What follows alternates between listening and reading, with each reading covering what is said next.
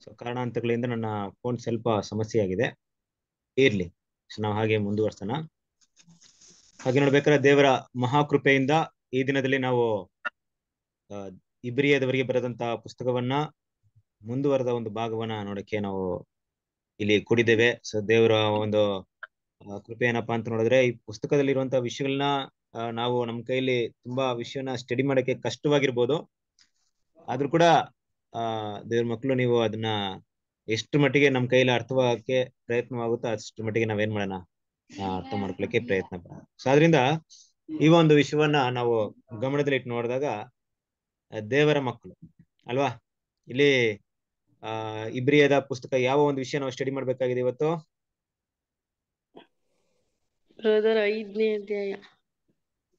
5ನೇ ಅಧ್ಯಾಯ. 4ನೇ ಅಧ್ಯಾಯ ಮುಗಿತಾ? ಇಲ್ಲ ರೀ. 4ನೇ ಅಧ್ಯಾಯ ಮುಗ್ದಿಲ್ವಾ? ಮುಗೀತಲ್ಲ ಬ್ರದರ್, 16ನೇ ವಚನಕ್ಕೆ ಲಾಸ್ಟ್. ಬೇರೆ ಯಾವ್ದಾರು ಇದೆಯಾ 4ನೇ ಅಧ್ಯಾಯದಲ್ಲಿ?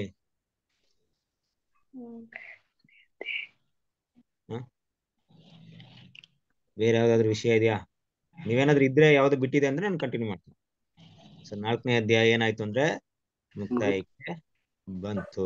ಸೊ ಈಗ ನಾವು ಯಾವ್ದನ್ನ ನೋಡ್ಬೇಕಾಗಿದೆ ಅಂದ್ರೆ 5ನೇ ಅಧ್ಯಾಯನ ನೋಡ್ಬೇಕಾಗಿದೆ, ರೈಟ್ ಅಲ್ವಾ? ಹೌದು. ಸೊ 5ನೇ ಅಧ್ಯಾಯದಲ್ಲಿ ಮೊದ್ಲಿಂದ ಫ್ರಮ್ ದ ಬಿಗಿನಿಂಗ್ ಆ ಒಂದು 5ನೇ ಅಧ್ಯಾಯ ವಾಕ್ಯವನ್ನ ಇದ್ ಮಾಡೋಣ. ಸೊ ಏನಪ್ಪಾ ಅಂದ್ರೆ, ಈ 5ನೇ ಅಧ್ಯಾಯದಲ್ಲಿ ಹಲವಾರು ವಿಷಯಗಳು ನಾವು ಮುಂದೆ ನೋಡಿದಂತ ವಿಷಯನೇ ಪಾಠನಲ್ಲಿ ಬರ್ತಾ ಇದೆ. ಬಟ್ ಆದ್ರೂ ಕೂಡ ನಾವು ಅದನ್ನ ಅರ್ಥ ಮಾಡ್ಕೊಂಡು ಮುಂದುವರಿಯಕ್ಕೆ ಏನ್ ಮಾಡೋಣ, ಪ್ರಯತ್ನಗಳನ್ನ ಪಡೋಣ. ಓಕೆ,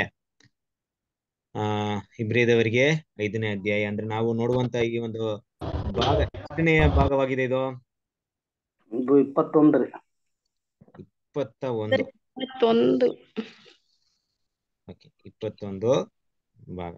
ಒಂದೇ ನಿಮಿಷ, ನಾನು ಫೋನಲ್ಲಿ ಕನೆಕ್ಟ್ ಮಾಡ್ತೀನಿ. ಆಗಿಲ್ಲ ಅಂದ್ರೆ ಇದರಲ್ಲಿ ಪವರ್ ಪಾಯಿಂಟ್ ಕನೆಕ್ಟ್ ಆಗಲ್ಲ, ಮುಂದುವರಿಸ್ತೀನಿ. ಒಂದೇ ನಿಮಿಷ ಹಂಗೆ ಇರಿ.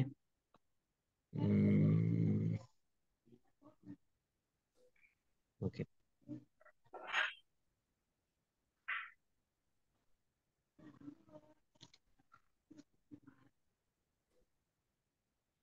ಓಕೆ ಸರಿ, ನೀವು ಓದಿ 5ನೇ ಅಧ್ಯಾಯ 1ನೇ ವಾಕ್ಯವನ್ನ ಓದಿ. ಪ್ರತಿಯೊಬ್ಬ ಮಹಾಯಾಜಕನು ಮನುಷ್ಯರೊಳಗಿಂದ ಆರಿಸಲ್ಪಟ್ಟವನಾಗಿದ್ದು ಮನುಷ್ಯರಿಗೋಸ್ಕರ ದೇವರ ಕಾರ್ಯಗಳನ್ನು ಜರುಗಿಸುವುದಕ್ಕಾಗಿಯೇ ನೇಮಿಸಲ್ಪಡುತ್ತಾನಲ್ಲ. ಅವನು ಅವರಿಗೋಸ್ಕರ ಕಾಣಿಕೆಗಳನ್ನು ಪಾಪ ನಿವಾರಣಕ್ಕಾಗಿಯೂ ಯಜ್ಞಗಳನ್ನು ಸಮರ್ಪಿಸಬೇಕು. ಅಲ್ವಾ? ಈಗ ಇಲ್ಲಿ ನಾವು ಗಮನಿಸುವಂತ ವಿಷಯ ಅಂದ್ರೆ ಮೊದಲನೇ ಒಂದು ವಾಕ್ಯ.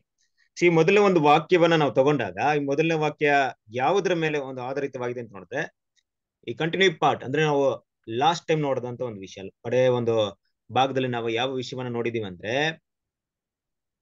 ನಮಗಿರುವಂತಹ ಪ್ರಧಾನ ಯಾಜಕನು ಯಾವ ರೀತಿ ಪ್ರಧಾನ ಯಾಜಕನಲ್ಲ. ಸೊ ಎಂತಹ ಒಂದು ಪ್ರಧಾನ ಯಾಜಕ ನಮಗಿರಿದ್ದಾರೆ, ಅದರಿಂದ ನಾವು ಆ ಒಂದು ಸಮಯೋಚಿತವಾದಂತಹ ಸಹಾಯವನ್ನ ಪಡ್ಕೊಳ್ಳಕ್ಕೆ ನಾವು ಏನ್ ಮಾಡ್ಬೇಕು ಅನ್ನೋ ವಿಷಯವನ್ನ ಅಲ್ಲಿ ನಾವೇನ್ ಮಾಡಿದೀವಿ ಅಂದ್ರೆ ಆ ಒಂದು ಇದ್ರಲ್ಲಿ ನೋಡಿದ್ವಿ. ಸೊ ಮೊದಲನೇ ಒಂದು ಅಂದ್ರೆ ಕೊನೆ ಲಾಸ್ಟ್ ಪಾರ್ಟ್ ಅಲ್ಲಿ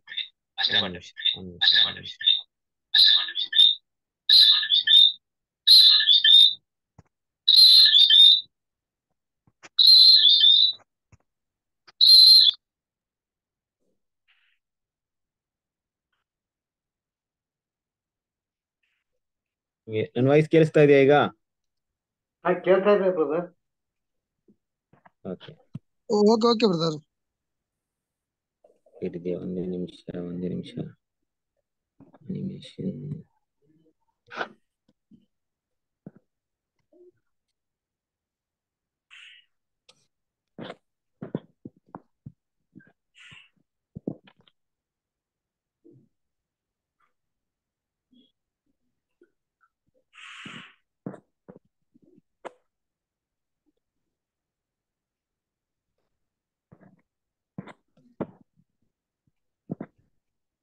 ಓಕೆ ಸರಿ, ಈಗ ಕಾಣಿಸ್ತಾ ಇದೆಯಾ? ಸ್ಕ್ರೀನ್ ಕಾಣಿಸ್ತಾ ಇದೆಯಾ? ಕಾಣಿಸ್ತಾ ಇದೆ. ಸೊ ಹಾಗಾಗಿ ನಾವು ನೋಡುವಂತ ಈ ಒಂದು ಪಾಠದಲ್ಲಿ ಅಂದ್ರೆ ಪ್ರತಿಯೊಬ್ಬ ಮಹಾಯಾಜಕನು ಮನುಷ್ಯರೊಳಗಿಂದ ಆರಿಸಲ್ಪಟ್ಟವನಾಗಿದ್ದು ಮನುಷ್ಯರಿಗೋಸ್ಕರ ದೇವರ ಕಾರ್ಯಗಳನ್ನು ಜರುಗಿಸೋದಕ್ಕಾಗಿ ನೇಮಿಸಲ್ಪಡುತ್ತಾನಲ್ಲ ಅಂತ ಇದ್ ಮಾಡ್ತೀವಿ. ಅಂದ್ರೆ ಈ ಪ್ರಧಾನ ಯಾಜಕ ಮಹಾಯಾಜಕರ ಅವಶ್ಯಕತೆ ಏನಿತ್ತು ದೇವರ ಒಂದು ಯೋಜನೆಯಲ್ಲಿ? ಈ ಮಹಾಯಾಜಕ ಅನ್ನುವಂತ ಒಂದು ಪ್ಲೇಸ್, ಆ ಒಂದು ಸ್ಥಾನವನ್ನ ದೇವರು ಏನಕ್ಕೆ ಅಪಾಯಿಂಟ್ ಮಾಡಿದ್ರು, ಯಾವ ಒಂದು ಕೆಲ್ಸಕ್ಕೆ ಮಾಡಿದ್ರು ಅಂತ ನಾವು ತಗೊಂಡಾಗ ಯಾವ ಒಂದು ಉದ್ದೇಶ ಇತ್ತು ಅಂತ ನೋಡ್ಬೇಕಾದ್ರೆ ಖಂಡಿತವಾಗ್ಲೂ ದೇವರ ಒಂದು ದೊಡ್ಡ ಯೋಜನೆಯಲ್ಲಿ, ದೇವರ ಒಂದು ದೊಡ್ಡ ಪ್ಲಾನ್ ಅಲ್ಲಿ. ಅದಕ್ಕೆ ಇಲ್ಲಿ ನಾವು ಭಾವನೆಗಳನ್ನ ಅರ್ಥ ಮಾಡ್ಕೊಬೇಕಂತ ಹೇಳ್ತೀವಿ. ಅಂದ್ರೆ ಭಾವನೆಗಳಂತ ಹೇಳಿದಾಗ ಇಲ್ಲಿರುವಂತಹ ಒಂದು ಮಹಾಯಾಜಕನ ಒಂದು ನೇಮಕಾತಿ ದೇವರ ಒಂದು ಪ್ಲಾನ್ ಅಲ್ಲಿ ಅಲ್ವಾ. ನೋಡಿ, ನಮ್ಗೆ ಕೆಲವೊಂದು ವಿಷಯ ಹಾಗೆ ಓದ್ಕೊಂಡ್ ಬಂದಿರ್ತೀವಿ, ಅದರಿಂದ ಅದ್ರ ಬಗ್ಗೆ ತುಂಬಾ ಬ್ರೀಫ್ ಆಗಿ ಸ್ಟಡಿ ಮಾಡಕ್ ಹೋಗಲ್ಲ. ಮುಖ್ಯವಾಗಿ ಯಾವಾಗ ಆದಾಮನು ಅಂದ್ರೆ ಮೊದಲೇ ಮನುಷ್ಯ ಪಾಪ ಮಾಡಿದ್ರಿಂದ ದೇವರ ಮತ್ತು ಮನುಷ್ಯರಿಗೆ ನಡುವಿದ್ದಂತ ಸಂಪರ್ಕ ಕಡಿದು ಹೋಗಿದೆ. ಹಾಗಾಗಿ ಪಾಪದ ಕಾರಣದಿಂದ ದೇವರ ಜೊತೆಗೆ ದೇವರೊಂದಿಗೆ ಆ ಒಂದು ಸಂಪರ್ಕವನ್ನ ಐಕ್ಯವನ್ನ ಇಟ್ಕೊಳ್ಳಕ್ಕೆ ಮನುಷ್ಯರಿಂದ ಆಗ್ತಾ ಇಲ್ಲ. ಅದು ಮನುಷ್ಯರು ಮುಂದುವರಿಕಾಗುತ್ತಾ ಅಂದ್ರೆ ಮನುಷ್ಯರು ಇಲ್ಲ ದೇವ್ರೆ ನಾನೇ ನಿಮ್ಮ ಹತ್ರ ಬರ್ತೀನಿ ಅಂದ್ರೆ ಖಂಡಿತವಾಗ್ಲೂ ಆಗಲ್ಲ. ಆಗುತ್ತಾ? ಇಲ್ಲ ರೀ. ಅಂದ್ರೆ ನಾನು ಏನ್ ಹೇಳ್ತಾ ಇದ್ದೀನಿ, ಇವತ್ತು ಪ್ರಪಂಚದಲ್ಲಿ ಹಲವಾರು ಧರ್ಮಗಳಿದೆ, ಹಲವಾರು ಜನರಿದ್ದಾರೆ, ಅವರೆಲ್ಲರೂ ದೇವ್ರ ಹತ್ರ ನಾವೇ ಹೋಗ್ತೀವಿ, ನೀವೇನ್ ಬರ್ಬೇಡಿ ಅಂತ ಅವ್ರದೇ ಆದಂತ ನೀತಿ ನಿಯಮಗಳನ್ನ ತಗೊಂಡು ಹೋಗ್ತಾ ಇದಾರೆ ದೇವ್ರ ಮುಂದೆ. ನಾವು ಈ ರೀತಿ ನಿಮ್ಮನ್ನ ಆರಾಧನೆ ಮಾಡ್ತೀವಿ, ನಾವು ಆ ರೀತಿ ನಿಮ್ಮನ್ನ ಆರಾಧನೆ ಮಾಡ್ತೀವಿ, ನಾವು ಇಂತಹ ಒಂದು ಭಾವನೆಯಲ್ಲಿ ಅಂದ್ರೆ ನಾವು ನಿಮ್ಗೆ ಬಲಿಗಳನ್ನ ಕೊಡ್ತೀವಿ, ನಾವು ನದಿಗಳಲ್ಲಿ ನಾವು ಮುಳುಗ್ತೀವಿ, ಮತ್ತೆ ನಮ್ಮ ಕೂದಲನ್ನ ಕೊಡ್ತೀವಿ. ಈ ರೀತಿ ನಾನಾ ರೀತಿಯಲ್ಲಿ ದೇವ್ರ ಜೊತೆಗೆ ಹೋಗುವಂತ ಸಂಪರ್ಕ ಇಟ್ಕೊಳ್ಳಕ್ಕೆ ಪ್ರಯತ್ನ ಮಾಡ್ತಾ ಇದಾರೆ. ದೇವ್ರು ಯಾವ್ದನ್ನ ಅಕ್ಸೆಪ್ಟ್ ಮಾಡ್ತಾ ಇದಾರಾ? ಇಲ್ಲ ರೀ. ಇಲ್ಲ. ಯಾಕಂತ ನೋಡಿದ್ರೆ ದೇವ್ರೇ ಅಕ್ಸೆಪ್ಟ್ ಮಾಡುವಂತ ವಿಧಾನ ಏನಂದ್ರೆ ದೇವ್ರಿಗೆ ಯಾವ್ದಕ್ಕೆ ಮೆಚ್ಚುಗೆ ಆಗಿದೆ ಅನ್ನೋದು ವಿಷಯವನ್ನ ಗಮನಿಸಬೇಕಾಗಿದೆ.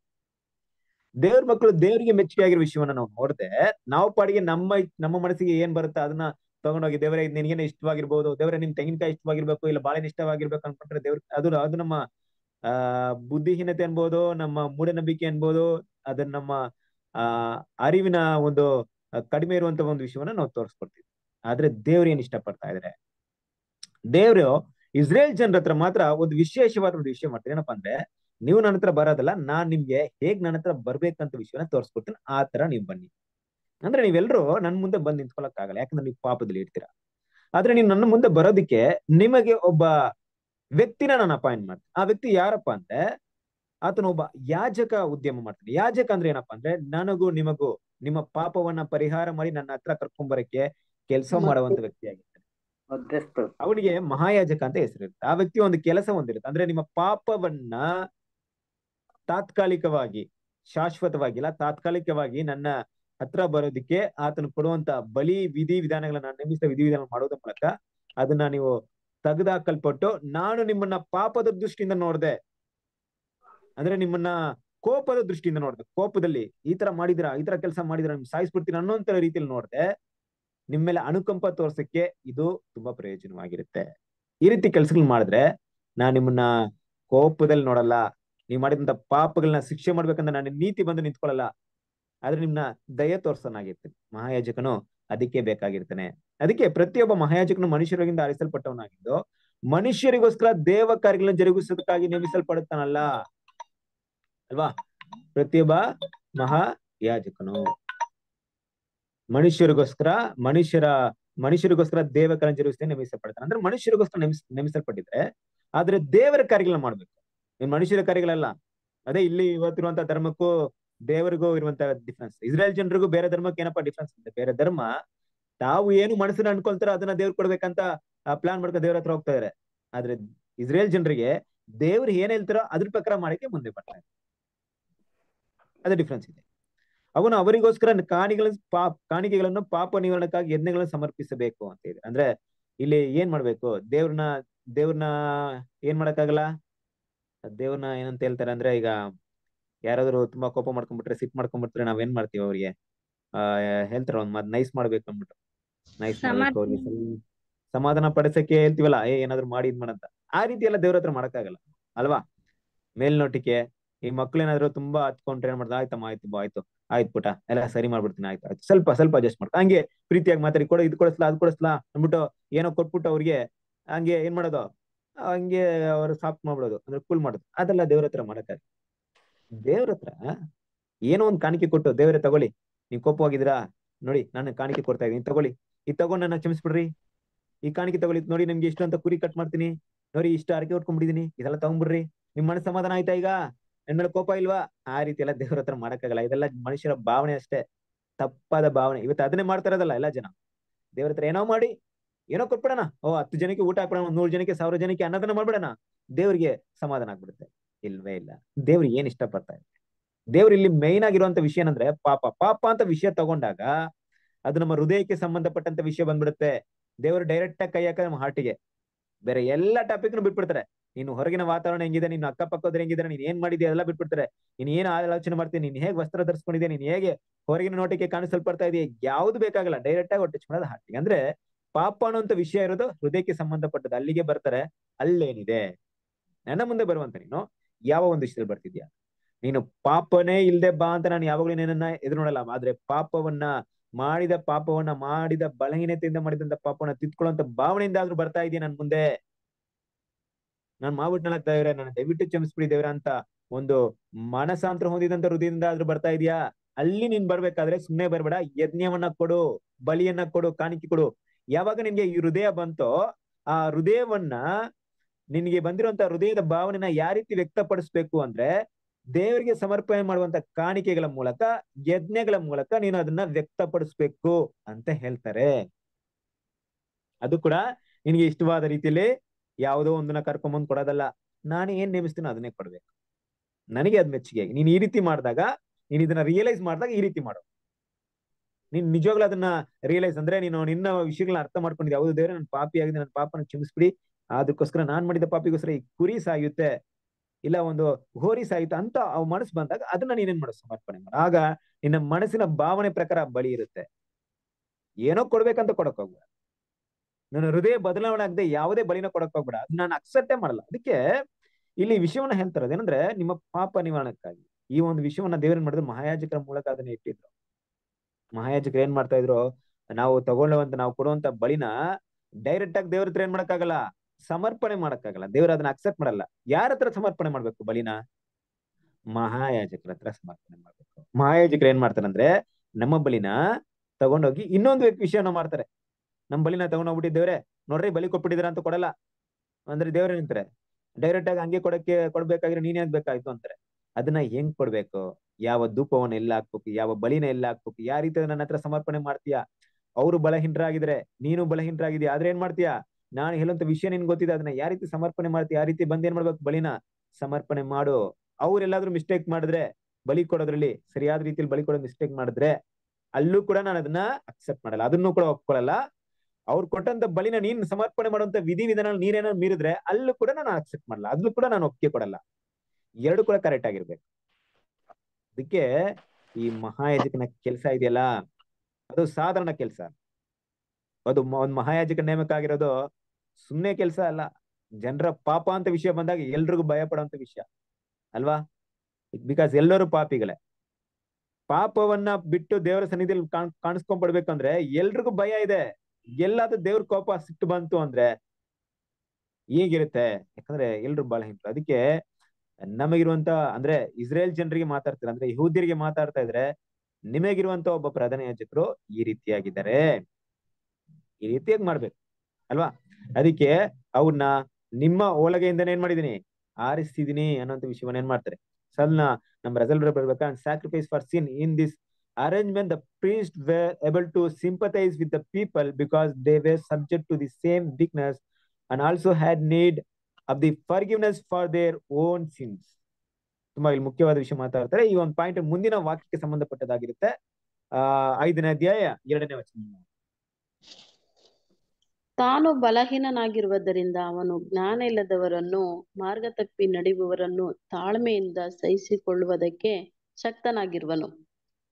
ನೋಡಿದ್ರೆ ಇಲ್ಲೇನ್ ಬರುತ್ತಂದ್ರೆ ಆ ಒಂದು ಮಹಾಯಾಜಕನ ಬಗ್ಗೆ ಮಾತಾಡ್ತಾರೆ. ಯಾವ ಮಹಾಯಾಜಕ? ಇಸ್ರೇಲ್ ದೇಶದಲ್ಲಿರುವಂತ ಮಹಾಯಾಜಕ. ಸೊ ಅವನು ಹೇಗಿರ್ತಾನಂದ್ರೆ, ಅವ್ರು ಹೇಗಿರ್ತಾರಂತೆ, ತಾನು ಕೂಡ ಬಲಹೀನತರಾಗಿರ್ತಾರೆ. ಅಂದ ಮಾತ್ರಕ್ಕೆ ಇಸ್ರೇಲ್ ಜನರೆಲ್ಲ ಪಾಪಿಗಳು, ನಾನ್ ಮಾತ್ರ ಯಾವಾಗ್ಲೂ ಪರಿಶುದ್ಧತೆನ ಕಾಪಾಡ್ಕೊಂಡ್ ಬರ್ತೀನಿ ಅಂತ ಇಲ್ವೇ ಇಲ್ಲ ಅಲ್ವಾ? ಹೊಸ ಸೃಷ್ಟಿಗಳಾದ ನಾವು ಕೂಡ ದೇವ್ರ ಮುಂದೆ ಎಷ್ಟು ಪಾಪಿಗಳ ಕಾಣಿಸಲ್ಪಡ್ಬೇಕಾದ್ರೆ ಈ ನೂತನ ಸೃಷ್ಟಿಯ ಸ್ವಭಾವ ಇಲ್ದಿರುವಂತ ಅವರಲ್ಲಿ ಎಷ್ಟು ವಿಷಯಗಳಿರ್ಬೇಕು, ಬಲಹೀನತೆ ಇರ್ಬೋದು ದೇವರ ದೃಷ್ಟಿಯಲ್ಲಿ, ದೇವರ ಭಾವನೆಗಳಲ್ಲಿ. ಪಾಪ ಅಂತ ಹೇಳಿದಾಗ ಒಂದು ನಮ್ಮ ಆಲೋಚನೆಯಲ್ಲಿ ಇರಬಹುದು, ನಮ್ಮ ನುಡಿಯಲ್ಲಿ ಇರ್ಬೋದು, ನಮ್ಮ ನಡೆಯಲ್ಲಿ ಇರ್ಬೋದು, ಇದೆಲ್ಲ ಕಾಣಿಸಲ್ಪಟ್ರು ಪಾಪನ್. ಆದ್ರೆ ನಮಗಿರುವಂತ ವಿಷಯ ಅವ್ರಿಗೆ ಇರ್ಲಿಲ್ಲ. ಅವ್ರಿಗೆ ನುಡಿ ನಡೆ ಎರಡು ಮುಖ್ಯವಾಗ್ತಿತ್ತು. ಆಲೋಚನೆಗಿಂತ ಜಾಸ್ತಿ ಇದಿತ್ತು. ಆಲೋಚನೆಯಲ್ಲಿ ಮಾಡೋದಕ್ಕಿಂತ ಅವರ ನಡೆ ನುಡಿಯಲ್ಲಿ ಬಂತು ಅಂದ್ರೆ ತುಂಬಾ ಡೇಂಜರ್. ಯಾಕೆ? ಅವ್ರು ಕೊಟ್ಟಂತ ಆದ್ಮೇಲೆ ಅದೇ ಕಳ್ತನ ಮಾಡ್ಬೇಡ ಅಂದ್ರೆ ಕಳ್ತನ ಮಾಡ್ತೀನಿ ಅಂತ ಮನಸ್ಸಲ್ಲಿ ಯೋಚನೆ ಮಾಡೋದಿಲ್ಲ, ಕಳ್ತನ ಮಾಡಿದ್ರೆ ತಪ್ಪು ಅಂತ. ಅಲ್ಲ, ಸುಳ್ಳು ಹೇಳ್ಬೇಡ, ಸುಳ್ಳು ಹೇಳ್ಬೇಕು ಅಂತ ಮನಸ್ಸಲ್ಲಿ ಆಲೋಚನೆ ಮಾಡೋದಲ್ಲ, ಸುಳ್ಳು ಹೇಳಿದ್ರೆ ತಪ್ಪು ಅಂತ. ಅದು ಯಾವಾಗ ಹೊರಡೆ ವ್ಯಕ್ತವಾಗುತ್ತೋ, ಎಲ್ಲರ ಮುಂದೆ ಗೋಚರವಾಗುತ್ತೋ, ಅಲ್ಲಿ ಪಾಪ ಅಂತ ಕನ್ಸಿಡರ್ ಆಗುತ್ತೆ ಇಸ್ರೇಲ್ ಜನರ ಮಟ್ಟಿಗೆ. ಹಾಗಾಗಿ ಅವರ ನಡೆ ನುಡಿ ತುಂಬಾ ಮುಖ್ಯವಾಗ್ತಿತ್ತು. ಆದ್ರೆ ಅವ್ರ ನಡೆ ನುಡಿನ ಸರಿ ಮಾಡ್ಕೊಬೇಕಾದ್ರೆ ಅವ್ರ ಆಲೋಚನೆ ಕೂಡ ಸರಿ ಮಾಡ್ಕೊಬೇಕಾಗಿತ್ತು. ಯಾಕೆ ಅಂದ್ರೆ ಯಾವ ವಿಷಯ ಆಲೋಚನೆ ಇರುತ್ತೋ ಅದು ನಡೆ ನುಡಿಯಲ್ಲಿ ಬಂದ್ಬಿಡುತ್ತೆ. ಯಾವ ವಿಷಯ ನಾವು ಆಲೋಚನೆ ಮಾಡ್ತೀವೋ ಅದೇ ನಮ್ಮ ನಡೆ ನುಡಿಯಲ್ಲಿ ಬರುತ್ತೆ. ನಾವು ಗೊತ್ತಿಲ್ಲದೆ ನಮ್ಮನ್ನ ಯಾರು ಕಂಟ್ರೋಲ್ ಮಾಡಿ ನಮ್ಮನ್ನ ಯಾರು ಕಳ್ತನ ಮಾಡುವಂತ ಕೆಲಸ ಮಾಡ್ತೀವಿ ಅಂದ್ರೆ ಒಂದ್ ವೇಳೆ ಯಾರೋ ಒಬ್ರು ನಮ್ಮನ್ನ ಕಂಟ್ರೋಲ್ ಮಾಡಿ ಗೊತ್ತಿಲ್ಲದೆ ಒಂದು ವಸ್ತುನ ತಗೊಳಕ್ಕೆ ನಮ್ಮನ್ನ ಯಾರು ಪ್ರೇರಣೆ ಮಾಡಲ್ಲ, ನಮ್ಮನ್ನ ಯಾರು ಕಂಟ್ರೋಲ್ ಮಾಡ್ತಾ ಇಲ್ಲ, ನಾವೇ ಮಾಡಿರ್ತೀವಿ. ಅಂದ್ರೆ ನಾವು ಮೊದಲೇ ಪ್ಲಾನ್ ಮಾಡಿರ್ತೀವಿ. ಅದಕ್ಕೆ ನಮ್ಮ ಆಲೋಚನೆ ಮುಖ್ಯವಾಗಿರುತ್ತೆ. ಇಸ್ರೇಲ್ ಜನರಿಗೆ ಅದು ಕೂಡ ಮುಖ್ಯವಾಗಿತ್ತಾದ್ರು ಆದ್ರೆ ದೇವರ ಆಲೋಚನೆಯನ್ನ ಮುಖ್ಯವಾಗಿ ಕನ್ಸಿಡರ್ ಮಾಡ್ಲಿಲ್ಲ. ಹೇಗೆ ಅವ್ರ ಮನಸ್ಸಿನಲ್ಲಿ ಏನಾದ್ರು ತಪ್ಪು ಮಾಡ್ಬೇಕಂತ ಭಾವನೆ ಬಂದಿದ್ರು, ಅಲ್ಲಿಗೆ ದೇವ್ರು ನೀನ್ ಮಾಡು ಮನಸ್ಸಲ್ಲಿ ಯೋಚನೆ ಮಾಡಿದ್ಯಾ ನೀನ್ ಪಾಪಿ ಅಂತ ಅವ್ರನ್ನ ಕನ್ಸಿಡರ್ ಮಾಡ್ತಾ ಇರ್ಲಿಲ್ಲ. ಅವ್ರು ತಪ್ಪು ಮಾಡಿದ್ರೆ ಮಾತ್ರ ಪಾಪಿ ಅಂತ ಕನ್ಸಿಡರ್ ಮಾಡ್ತಾ ಇದ್ರು. ಅದಕ್ಕೆ ಏನಪ್ಪ ಹೇಳ್ತಾ ಇದ್ದಾನೆ, ತಾನು ಕೂಡ ಬಲಹೀನನಾಗಿದೆ. ಅಂದ್ರೆ ಯಾವ ವಿಷಯದ ಬಲಹೀನ ಆಗಿರ್ಬೋದು, ತನ್ನ ಆಲೋಚನೆ ಬಲಹೀನನಾಗಿರ್ಬೋದು, ತಪ್ಪು ಮಾಡ್ಬೋದು. ಅವನು ಕೂಡ ದೇವರ ಸಮ್ಮುಖದಲ್ಲಿ ಒಳ್ಳೆಯವರ ನಿರೂಪಣ ತೋರಿಸ್ಬೇಕಾಗಿರುತ್ತೆ. ಅಂದ್ರೆ ಪರಿಶುದ್ಧವಂತರಂತ ನಿರೂಪಿಸ್ಬೇಕಾಗುತ್ತೆ. ಆದ್ರೆ ಇಲ್ಲೇನಪ್ಪ ವಾಕ್ಯ ಬರ್ತಾ ಇದೆ ಅಂದ್ರೆ, ತಾನು ಬಲಹೀನನಾಗಿರೋದ್ರಿಂದ ಅವನು ಜ್ಞಾನವಿಲ್ಲದವರನ್ನು ಮಾರ್ಗ ತಪ್ಪಿ ನಡೆಯುವನು ತಾಳ್ಮೆಯಿಂದ ಸಹಿಸಿಕೊಳ್ಳುವುದಕ್ಕೆ ಶಕ್ತನಾಗಿರುವನು. ಅಂದ್ರೆ ತಾನು ಕೂಡ ಬಲಹೀನನಾಗಿದೆ. ನನ್ನನ್ನೇ ದೇವ್ರು ಸಹಿಸ್ಕೊಂಡಿರ್ಬೇಕಾದ್ರೆ ನಾನು ಇವ್ರನ್ನ ಸಹಿಸ್ಕೊಬೇಕಲ್ವಾ? ನಾನು ಬಲಹೀನನಾಗಿದ್ರು ದೇವರ ಸನ್ನಿಧಿ ನಿಂತ್ಕೊಳ್ಳಕ್ಕೆ ದೇವರು ನನಗೆ ಕೃಪೆ ಕೊಟ್ಟಿದ್ದಾರೆ ಅಂದ್ರೆ ಇವರ ಜ್ಞಾನವಿಲ್ಲದೆ ಮಾಡುತ್ತ ವಿಷಯವನ್ನು ಕೂಡ ನಾನು ಏನ್ ಮಾಡ್ಬೇಕು? ತಾಳ್ಮೆಯಿಂದ ಸಗಿಸ್ಕೊಳ್ಳೋಣ ಅನ್ನುವಂತ ಭಾವನೆ ಆ ವ್ಯಕ್ತಿಗೆ ಏನಾಗಿರುತ್ತೆ, ಆ ಪ್ರಧಾನ ಯಾಜಕರಿಗೆ ಬಂದಿರುತ್ತೆ ಅನ್ನೋ ವಿಷಯವನ್ನು ಹೇಳ್ತಾ ಇದ್ದಾರೆ. ಇಬ್ರಿಯರ ಬಗ್ಗೆ 5ನೇ ಅಧ್ಯಾಯ 3ನೇ ವಾಕ್ಯ. ಆ ಬಲಹೀನತೆಯ ಕಾರಣದಿಂದ ಅವನು ಜನರಿಗೋಸ್ಕರ ಹೇಗೋ ಹಾಗೆಯೇ ತನಗೋಸ್ಕರವೂ ಪಾಪ ನಿವಾರಣಾರ್ಥಕವಾಗಿ ಯಜ್ಞಗಳನ್ನು ಮಾಡಬೇಕಾಗಿದ್ದಾನೆ. ಹೌದು ಅಲ್ವಾ? ಇದು ಕೂಡ ಮುಖ್ಯವಾದ ವಿಷಯ. ಇದನ್ನೇ ನಾವು ಏನ್ ಮಾಡಿದ್ರೆ ರಿಫರೆನ್ಸ್ ಪಾಯಿಂಟ್ ನ ಓದಿದ್ವಿ. ರಿಫರೆನ್ಸ್ ಪಾಯಿಂಟ್ ಮಾತಾಡ್ಬೇಕಾದ್ರೆ ಯಾಕಂದ್ರೆ ತಾನು ಕೂಡ ಬಲಹೀನ ಆಗಿದ್ರಿಂದ ತನ್ನ ಪಾಪಕ್ಕೋಸ್ಕರ ಏನ್ ಮಾಡ್ಬೇಕು, ಆತನು ಬಲಿಯನ್ನ ಸಮರ್ಪಣೆ ಮಾಡ್ಬೇಕು. ಆಯ್ತಪ್ಪ ನಿಮ್ಗೋಸ್ಕರ ಸಮರ್ಪಣೆ ಮಾಡ್ತೀನಂತಲ್ಲ ಆ ವ್ಯಕ್ತಿ. ಅಂದ್ರೆ ಈಗ ಆ ಪ್ರಧಾನ ಯಾಜಕನ ಒಂದು ಸ್ಥಳದಲ್ಲಿ ಆ ಪ್ಲೇಸ್ ಅಲ್ಲಿ ನಮ್ಮನ್ನೆಲ್ಲ ಹಾಕೊಳ್ಳೋಣ. ನಾವು ಅಂದ್ರೆ ಪ್ರಧಾನ ಯಾಜಕರು ಅಂತ ಬಂದ ತಕ್ಷಣ ನಮ್ಮೆಲ್ಲರೂ ಮೈಂಡ್ ಬರುತ್ತೇನೋ, ಓ ಬ್ರದರ್ಸ್ ಅಂತ. ಬೇರೆ ಬ್ರದರ್ ಮಾತ್ರ ಪ್ರಧಾನ ಯಾಜಕರು, ಸಿಸ್ಟರ್ ಅಲ್ಲ. ಹಂಗಲ್ಲ, ಎಲ್ರು ಸಿಸ್ಟರ್ ಬ್ರದರ್ ಎಲ್ರು ಕೂಡ ಆ ಪ್ಲೇಸ್ ಅಲ್ಲಿ ನಮ್ಮನ್ನ ನಾವೇ ಹಾಕೊಳ್ಳೋಣ. ಈಗ ನಾವು ಪ್ರಧಾನ ಯಾಜಕರಾಗಿದ್ದೀವಿ. ಈಗ ಯಾರೋ ನಮ್ಮ ಮುಂದೆ ಬರ್ತಾ ಇದೆ, ನಾನು ಎಲ್ರಿಗೂ ಹೇಳ್ತಾ ನಾನೆಲ್ಲ ನೀವೆಲ್ಲ ಎಲ್ಲಿದ್ದೀನಿ, ಈಗ ದೇವರ ಆಲಯದಲ್ಲಿ ಇದ್ದೀನಿ, ಅಲ್ಲಿ ನಿಂತ್ಕೊಂಡಿದ್ದೀನಿ. ಒಬ್ಬ ವ್ಯಕ್ತಿ ಬರ್ತಾ ಇದ್ದಾನೆ. ಒಬ್ಬ ವ್ಯಕ್ತಿ ಬಂದು ನನ್ನ ಮುಂದೆ ಮಾತಾಡ್ತಾನೆ, ನಿಮ್ಮ ಮುಂದೆ ಮಾತಾಡ್ತಾನೆ. ನೀವು ಪ್ರಧಾನ ಯಾಜಕರಾಗಿ, ನಾನು ಈ ತರ ತಪ್ಪು ಮಾಡಿದ್ದೀನಿ, ದೇವ್ರ ಮುಂದೆ ಪಾಪ ಮಾಡಿ ನನ್ನ ಪಾಪಗೆ ಕ್ಷಮಾಪಣೆ ಬೇಕು, ನಾನು ಇದಕ್ಕೆ ಬಲಿಯಾಗಿ ಕೊಡ್ತೀನಿ ಅಂದ್ರೆ ನೀವೇನಂತೀರಾ? ಒಂದ್ ವೇಳೆ ನಾನಾಗಿದ್ರೆ ನಾನು ಹೀಗೆ ಹೇಳ್ತೀನಿ ಅಂದ್ರೆ, ಇಲ್ಲ ನೀವು ಈ ರೀತಿ ಹೇಳ್ತೀನಿ ಅಂದ್ರೆ ಹೇಗಿರುತ್ತೆ ಯೋಚನೆ ಮಾಡಿ. ಯಾವ ರೀತಿ? ಏನಪ್ಪಾ ನಿಂಗೆ ಸ್ವಲ್ಪ ಬುದ್ಧಿ ಇಲ್ವಾ? ಯಾಕೆ ಈ ತರ ಪಾಪ ಎಲ್ಲ ಮಾಡಕ್ ಹೋಗ್ತೀನಿ ನೀನು? ಗೊತ್ತಿಲ್ವಾ? ದೇವ್ರ ಆಜ್ಞೆ ಗೊತ್ತಿಲ್ವಾ ನಿನ್ಗೆ? ಮಾಡ್ಬಾರ್ದಂತ ಗೊತ್ತಿಲ್ವಾ? ಯಾಕೆ ಮಾಡ್ದೆ? ನಿನ್ಗೆಲ್ಲ ಒಳ್ಳೆ ಶಿಕ್ಷೆ ಕೊಡ್ಬೇಕು. ಈ ರೀತಿ ನಾನೇನ ಮಾತಾಡಿದ್ರೆ ಹೆಂಗಿರುತ್ತೆ? ಅದು ಏನೇನೋ ತೋರಿಸ್ಕೊಡುತ್ತೆ, ನಾನು ಯಾವುದೇ ಪಾಪ ಮಾಡದೆ ಪರಿಶುದ್ಧವಾಗಿರೋ ರೀತಿಯಲ್ಲಿ ಅವ್ನ್ ಮಾತ್ರ ಪಾಪಿಯಾಗಿರೋ ರೀತಿಯಲ್ಲಿ ಕಾಣಿಸ್ಕೊಡುತ್ತೆ. ಆದ್ರೆ ನಾನು ಅವ್ನ್ ನೋಡಿದಾಗ ಅಯ್ಯೋ ಪಾಪ ಬಲಹೀನತೆ ಮಾಡಿರ್ತಾನೆ, ಇದನ್ನ ತಿತ್ಕೊಳ್ಳಕ್ಕೆ ಬಂದಿದ್ದಾನೆ, ದೇವರ ಸನ್ನಿಧಿಯಲ್ಲಿ ಇದೆ ಅನ್ನುವಂಥ ವಿಷಯ ಯಾವಾಗ ಬರುತ್ತಂದ್ರೆ, ದೇವ್ರು ನನ್ನನ್ನು ಕ್ಷಮಿಸಿದ್ರಲ್ಲ, ನಾನು ಪಾಪಿಯಾಗಿದ್ದಲ್ಲ, ನನಗೂ ಕೃಪೆ ತೋರಿಸಿದ್ರಲ್ಲ ಅನ್ನುವಂಥ ಭಾವನೆ ಯಾರೊಳಗೆ ಇರುತ್ತೋ ಅವ್ರು ಇದೇ ಭಾವನೆಯಿಂದ ಬೇರೆಯವ್ರನ್ನ ನೋಡ್ತಾರೆ. ಈ ಭಾವನೆ ಯಾರಿಗಿರಲ್ವೋ, ಯಾವ ಭಾವನೆ? ನಾನು ಪಾಪಿ ಅಲ್ಲ ಅನ್ನೋಂಥ ಭಾವನೆ ಇಲ್ಲದೆ ನಾನು ತುಂಬಾ ಪರ್ಫೆಕ್ಟ್, ನಾನು ತುಂಬಾ ಕರೆಕ್ಟ್ ಅನ್ನೋಂಥ ವ್ಯಕ್ತಿ ಯಾವ ಭಾವನೆ ಇಟ್ಕೊಂಡಿರ್ತಾರೆ, ಅವರು ಇನ್ನೊಬ್ಬನ ಆ ರೀತಿ ನೋಡಲ್ಲ. ಇನ್ನೊಬ್ಬನ ತಪ್ಪಾಗಿ ನೋಡೋದೇ ಜಾಸ್ತಿ, ಬೊಯ್ಯೋದೇ ಜಾಸ್ತಿ. ನೀನೇ ಯಾಕೆ ಈ ತರ ಮಾಡ್ದೆ, ಯಾಕೆ ಆತರ ಮಾಡ್ದೆ, ಬುದ್ಧಿ ಇಲ್ವಾ, ಇದಿಲ್ವಾ ನಿನ್ಗೆ ಆತರ? ಅದು ಯಾಕಂದ್ರೆ ಅವನು ತನ್ನ ಪಾಪಗಳನ್ನ ನೋಡದೆ ದೃಷ್ಟಿಸದೆ ಬೇರೆಯವನ ಪಾಪವನ್ನು ದೊಡ್ಡದಾಗಿ ನೋಡುವಂತ. ಆದ್ರಿಂದ ಈ ಪ್ರಧಾನ ಯಾಜಕರು ಯಾವ ರೀತಿ ಇರ್ಬೇಕು?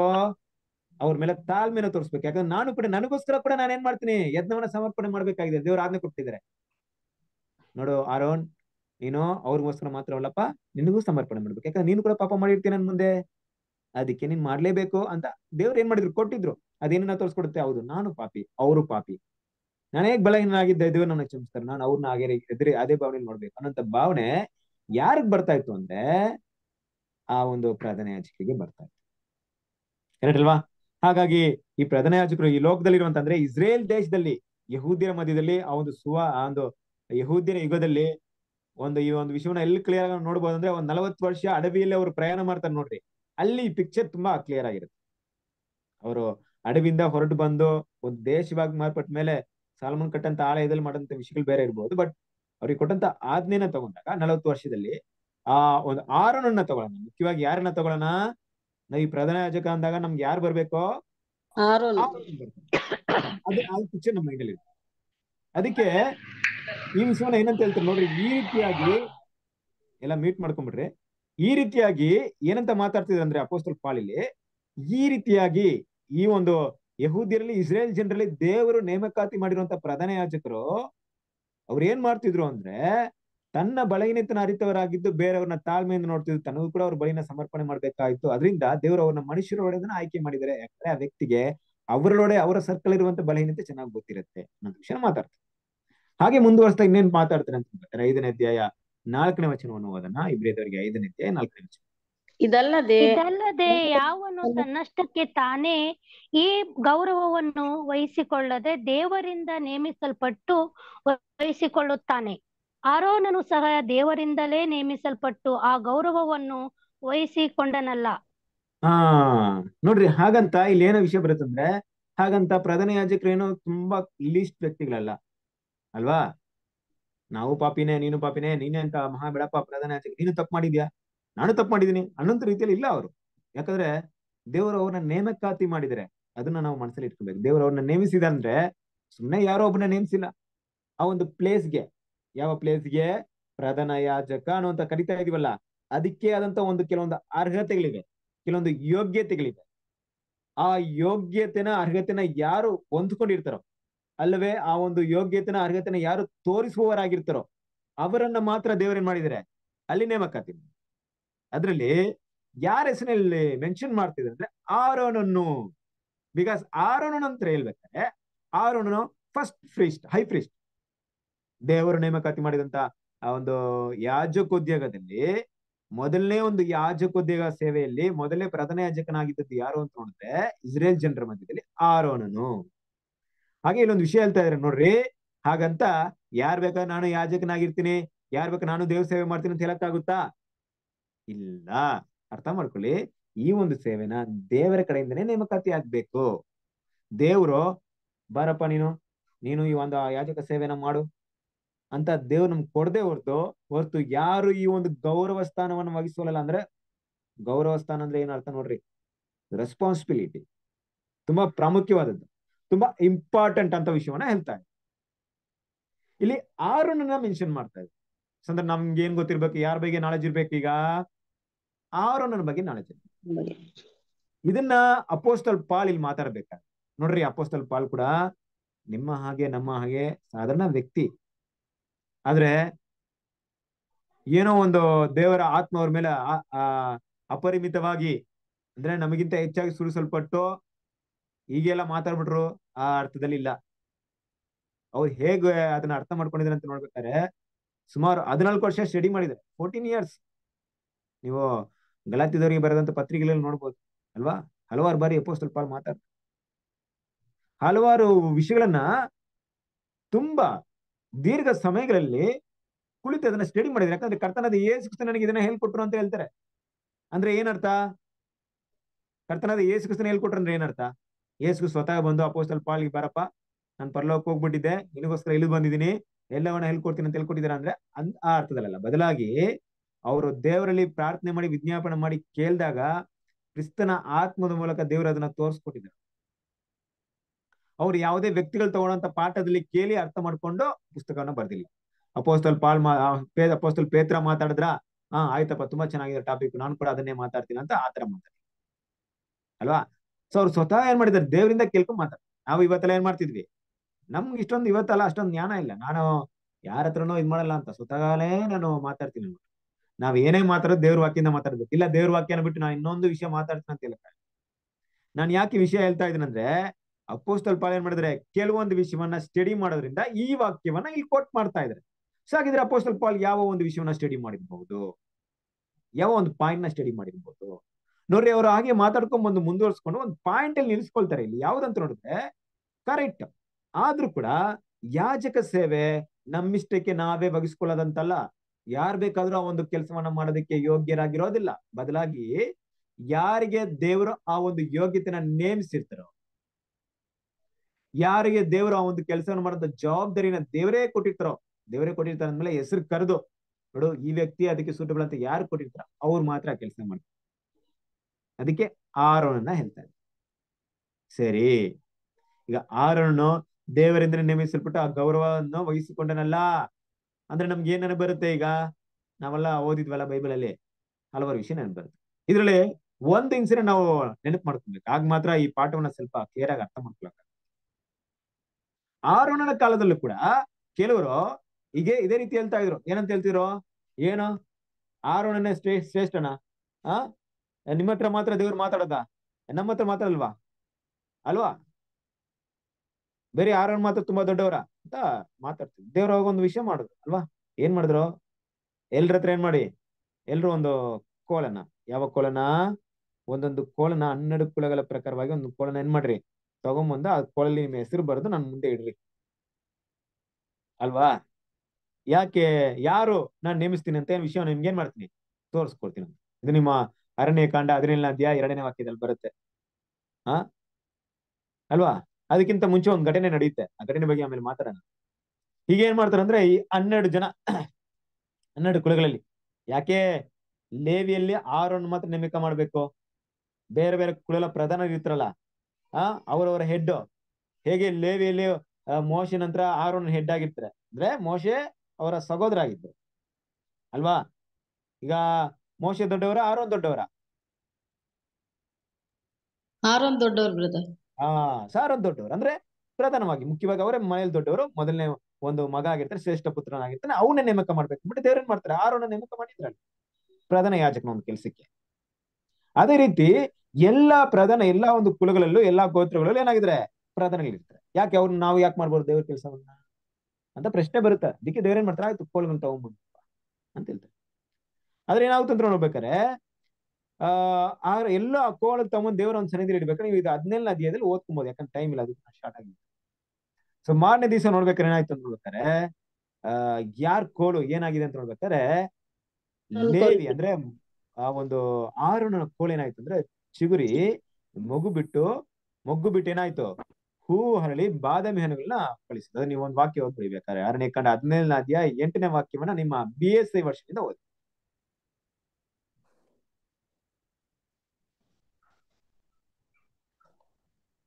17:8 ಅಲ್ವಾ ಬ್ರದರ್?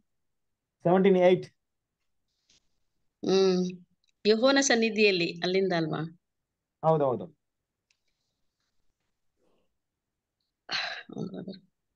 ಮೋಸೆ ಆ ಕೋಲುಗಳನ್ನು ಆಜ್ಞಾಶಾಸನಗಳಿರುವ ಗುಡಾರದಲ್ಲಿ ಯೆಹೋವನ ಸನ್ನಿಧಿಯಲ್ಲಿ ಇಟ್ಟನು.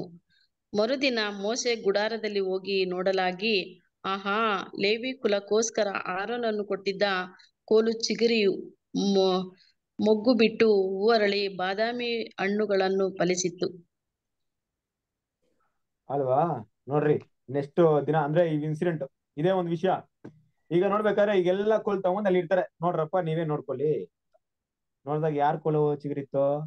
ಆರೋನ್ ಕೋಲು. ಅಂದ್ರೆ ಏನರ್ಥ ನೋಡ್ರಿ, ಈ ಒಂದು ಉದ್ಯೋಗಕ್ಕೆ ನಾನು ಯಾರನ್ನ ನೇಮಿಸ್ತೀನೋ ಅವ್ರು ಮಾತ್ರ ಏನ್ ಮಾಡ್ಬೇಕು? ಈ ಒಂದು ಕೆಲಸವನ್ನ ಮಾಡ್ಬೇಕು. ನಾನು ಯಾರನ್ನ ನೇಮಿಸಿದೀನಿ? ಆರೋನನ್ನ ನೇಮಿಸಿದೀನಿ. ಆರೋನನು ಈ ಕೆಲಸ ಮಾಡೋದಕ್ಕೆ ಯೋಗ್ಯನಾಗಿರ್ತಾನೆ. ಕರೆಕ್ಟ್ ಅಲ್ವಾ?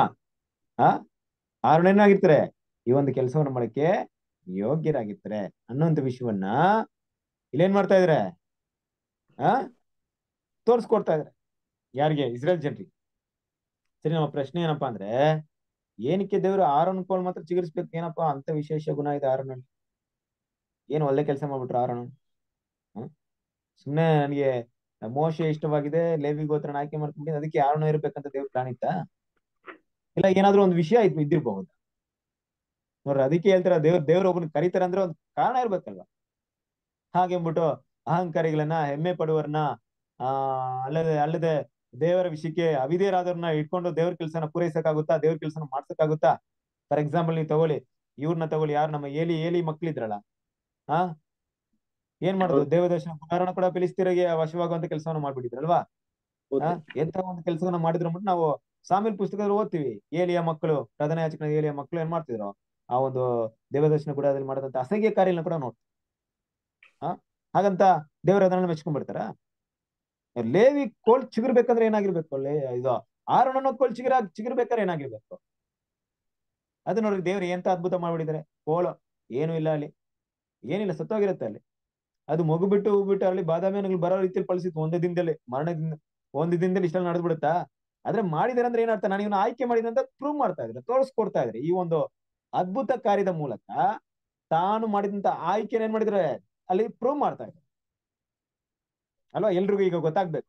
ಈ ಬರೀ ಮಾತಲ್ಲಿ ಹೇಳಿದ್ರೆ ಒಪ್ಕೊಳ್ಳಲ್ವಾ? ನಿಮ್ಮ ಕೋಲ್ ನೀವೇ ನೋಡ್ಕೊಳ್ಳಿ ಅಲ್ವಾ? ಏನಾಗಿರ್ಬೇಕು? ಯಾಕೆ ಈ ರೀತಿ ಕೆಲಸ ಮಾಡಿದ್ರು ನೋಡ್ರಿ. ಇದರ ಹಿಂದಿನ ಒಂದು ಸನ್ನಿವೇಶ ಕೆಲವೊಂದು ಘಟನೆ ನಡೆಯುತ್ತೆ. ಏನ್ ಘಟನೆ ನಡೆಯುತ್ತೆ ಅಂದ್ರೆ, ಇವರೆಲ್ಲ ಗೊಣಗುಟ್ಕೊಂಡ್ ಬರ್ದಿರ್ತಾರೆ. ಅದೇ ನೀವು ಎಲ್ಲಿ ಓದ್ತೀರಾ ಅಂದ್ರೆ ಆ ಅರಣ್ಯಕಾಂಡ 16ನೇ ಅಧ್ಯಾಯ 1ನೇ ವಚನ ಓದಿ. ಅರಣ್ಯಕಾಂಡ 16ನೇ ಅಧ್ಯಾಯ 1ನೇ ವಚನ.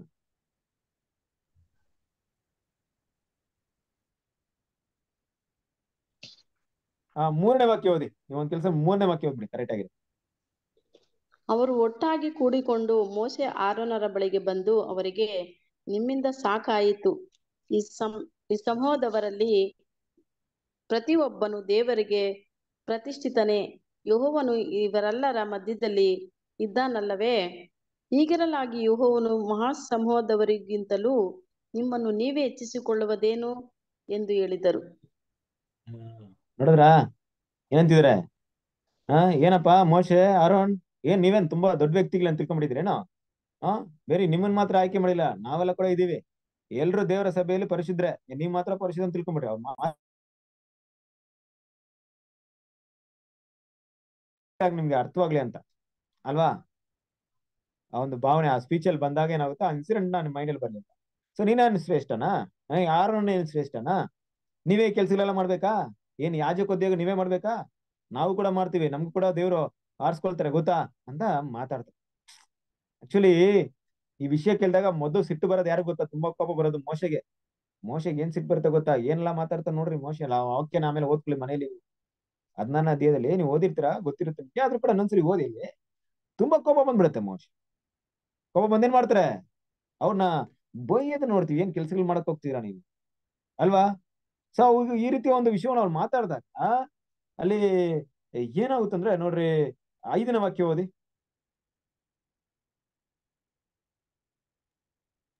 ಹಾಗೆಯೇ ಕ್ರಿಸ್ತನು ತನ್ನನ್ನು ಘನಪಡಿಸಿಕೊಂಡು ತನ್ನನ್ನು ತಾನೇ ಮಹಾಯಾಜಕನಾಗಿ ಮಾಡಿಕೊಳ್ಳಲಿಲ್ಲ. ಅಲ್ಲ, ಇದು ಅರಣ್ಯಕಾಂಡ 16ನೇ ಅಧ್ಯಾಯ 5ನೇ. ಕೊರನಿಗೂ ಅವನ ಎಲ್ಲಾ ಸಮೂಹದವರಿಗೂ ತನ್ನವರು ಯಾರೆಂಬುದನ್ನು ಯೆಹೋವನ ತಾಳ್ಮೆ ತಿಳಿಸುವವನು ಯಾರನ್ನು ಯೆಹೋವನು ಪ್ರತಿಷ್ಠಿಸಿದ್ದಾನೋ, ಯಾರನ್ನು ತಾನೇ ಆದುಕೊಂಡಿದ್ದಾನೋ ಅವರನ್ನು ಮಾತ್ರ ಆತನು ತನ್ನ ಹತ್ತಿರಕ್ಕೆ ಬರಗೊಡಿಸುವನು. ಕಂಟಿನ್ಯೂ ಮಾಡಿ ವಾಕ್ಯವನ್ನ ಕಂಟಿನ್ಯೂ ಮಾಡಿ. ನೀವು ಹೀಗೆ ಮಾಡಿರಿ. ನೀವೆಲ್ಲರೂ ಅಂದರೆ ಕುರಹನು ಅವನ ಸಮೂಹದವರೆಲ್ಲರೂ ಧೂಪಾರತಿಗಳನ್ನು ತೆಗೆದುಕೊಂಡು ಅವುಗಳಲ್ಲಿ ಕೆಂಡಗಳನ್ನಿಟ್ಟು ನಾಳೆಯು ಯೆಹೋವನ ಸನ್ನಿಧಿಯಲ್ಲಿ ಧೂಪ ಹಾಕಿರಿ. ಆಗ ಯೆಹೋವನು ಯಾರನ್ನು ಮೆಚ್ಚುವವನೋ ಅವನೇ ದೇವರಿಗೆ ಪ್ರತಿಷ್ಠಿತನೆಂದು ತಿಳುಕೊಳ್ಳುವಿರಿ. ಅಲ್ವಾ? ನೋಡ್ರಿ, ಈಗ ಮೋಶೆ ಒಂದು ಐಡಿಯಾ ಕೊಡ್ತಾರೆ, ಒಂದು ಮಾಹಿತಿನ ಕೊಡ್ತಾ ಇದ್ರೆ. ಅವ್ರು ಏನಂತ ನೋಡ್ತಾರೆ, ಏನ ಹೇಳ್ತಾ ಇದ್ರ ಅಂದ್ರೆ, ನೀವೊಂದ್ ಕೆಲಸ ಮಾಡಿ, ನೀವೆಲ್ಲ ಇಷ್ಟ ಹೇಳ್ತಾ ಇದ್ರಲ್ಲ, ನೀವೆಲ್ಲ ಮಾತಾಡ್ತಿದ್ರಲ್ಲ, ಇದೆಲ್ಲ ಇಡ್ಲಿ. ಒಂದ್ ಕೆಲಸ ಮಾಡಿ, ನೀವೆಲ್ಲರೂ ಧೂಪರಾತಿನ ತಗೊಂಡ್ಬನ್ನಿ, ದೇವರ ಸನ್ನಿಧಿಲಿ ಇಡೋಣ. ಅದ್ರಲ್ಲಿ ಏನ್ ಮಾಡೋಣ? ನೀವೆಲ್ಲರೂ ಧೂಪರಾತಿ ತೆಗೆದುಕೊಂಡು ಅದ್ರಲ್ಲಿ ಕೆಂಡಗಳನ್ನಿಟ್ಟು ನಾಳೆ ಯೆಹೋವನ ಸನ್ನಿಧಿಯಲ್ಲಿ ಧೂಪ ಹಾಕ್ರಿ. ದೇವರ ಸಮೂಹದಲ್ಲಿ ಧೂಪ ಹಾಕ್ರಪ್ಪ ನೀವು. ಆಗ ನೋಡೋಣ ಯೆಹೋವನು ಯಾರ ಧೂಪವನ್ನ ಮೆಚ್ತಾರೆ ಅಂತ ನೋಡೋಣ ಅಂತ ಏನ್ ಮಾಡ್ತಾನೆ, ಪ್ರತಿಯೊಬ್ಬರಿಗೆ ಏನ್ ಮಾಡ್ತಾನೆ, ಆ ಒಂದು ವಿಷಯವನ್ನ ಮೋಶೆ ಹೇಳ್ತಾರೆ. ನೋಡೋಣ ದೇವ್ರು ಯಾರನ್ನ ಪ್ರತಿಷ್ಠೆ ಮಾಡ್ತಾರೆ ಅಂತ ತಿಳ್ಕೊಳ್ಳಿ ಅಂತ ಏನ್ ಮಾಡ್ತಾರೆ, ಹೇಳ್ತಾರೆ. ಈ ರೀತಿ ವಿಷಯ ಹೇಳಿದಾಗ ಏನಾಗುತ್ತಂದ್ರೆ ಎಲ್ರು ಹೋಗ್ತಾರೆ. ಆದ್ರೆ ಮುಖ್ಯವಾಗಿ ಕೋರಹನು ಅಲ್ವಾ, ಮೋಶೆಗೆ ಈ ಕೋರಹ ಮತ್ತೆ ಕೆಲವೊಬ್ರು ಇರ್ತಾರೆ, ಅವ್ರು ತುಂಬಾ ಅಪೋಸಿಟ್ ಆಗಿ ಏನ್ ಮಾಡ್ತಾರೆ, ಆ ಒಂದು ಕೆಲಸವನ್ನ ಅಲ್ಲಿ ಮಾಡ್ತಾ ಇರ್ತಾರೆ ಅಂತ ನಾವು ನೋಡ್ತೇವೆ. ಸೊ ನಾವು ಅದೇ ಒಂದು ವಿಷಯವನ್ನ 5ನೇ ವಾಕ್ಯದಲ್ಲಿ ನಾವು ನೋಡಿದ ಪ್ರಕಾರವಾಗಿ ಈ ರೀತಿ ಒಂದು ಕೆಲಸವನ್ನು ಮಾಡ್ಕೊಂಡು ದೇವರ ಸನ್ನಿಧಿಗೆ ಬನ್ರಿ ಅಂತ ಹೇಳ್ಬೇಕಾದ್ರೆ ಅವ್ರೆಲ್ಲ ಏನ್ ಮಾಡ್ತಾರೆ, ಬರ್ತಾರೆ. ಬಂದಾಗ ಅಲ್ಲಿ ಏನಾಗುತ್ತೆ ಅಂತ ನೋಡಿದ್ರೆ ಅವರ ಮಾತು ಹೇಗಿರುತ್ತಂದ್ರೆ ನೀವು ಅದನ್ನ ಕಂಟಿನ್ಯೂ ನೀವು ಓದ್ಬೋದು. ನೀವು 12ನೇ ವಾಕ್ಯವನ್ನು ಓದಿ, ಅರಣ್ಯಕಾಂಡ 16ನೇ ಅಧ್ಯಾಯ 12ನೇ ವಾಕ್ಯ. 12. ಮೋಶೆಯು ಎಲಿಯಾಬನ ಮಕ್ಕಳ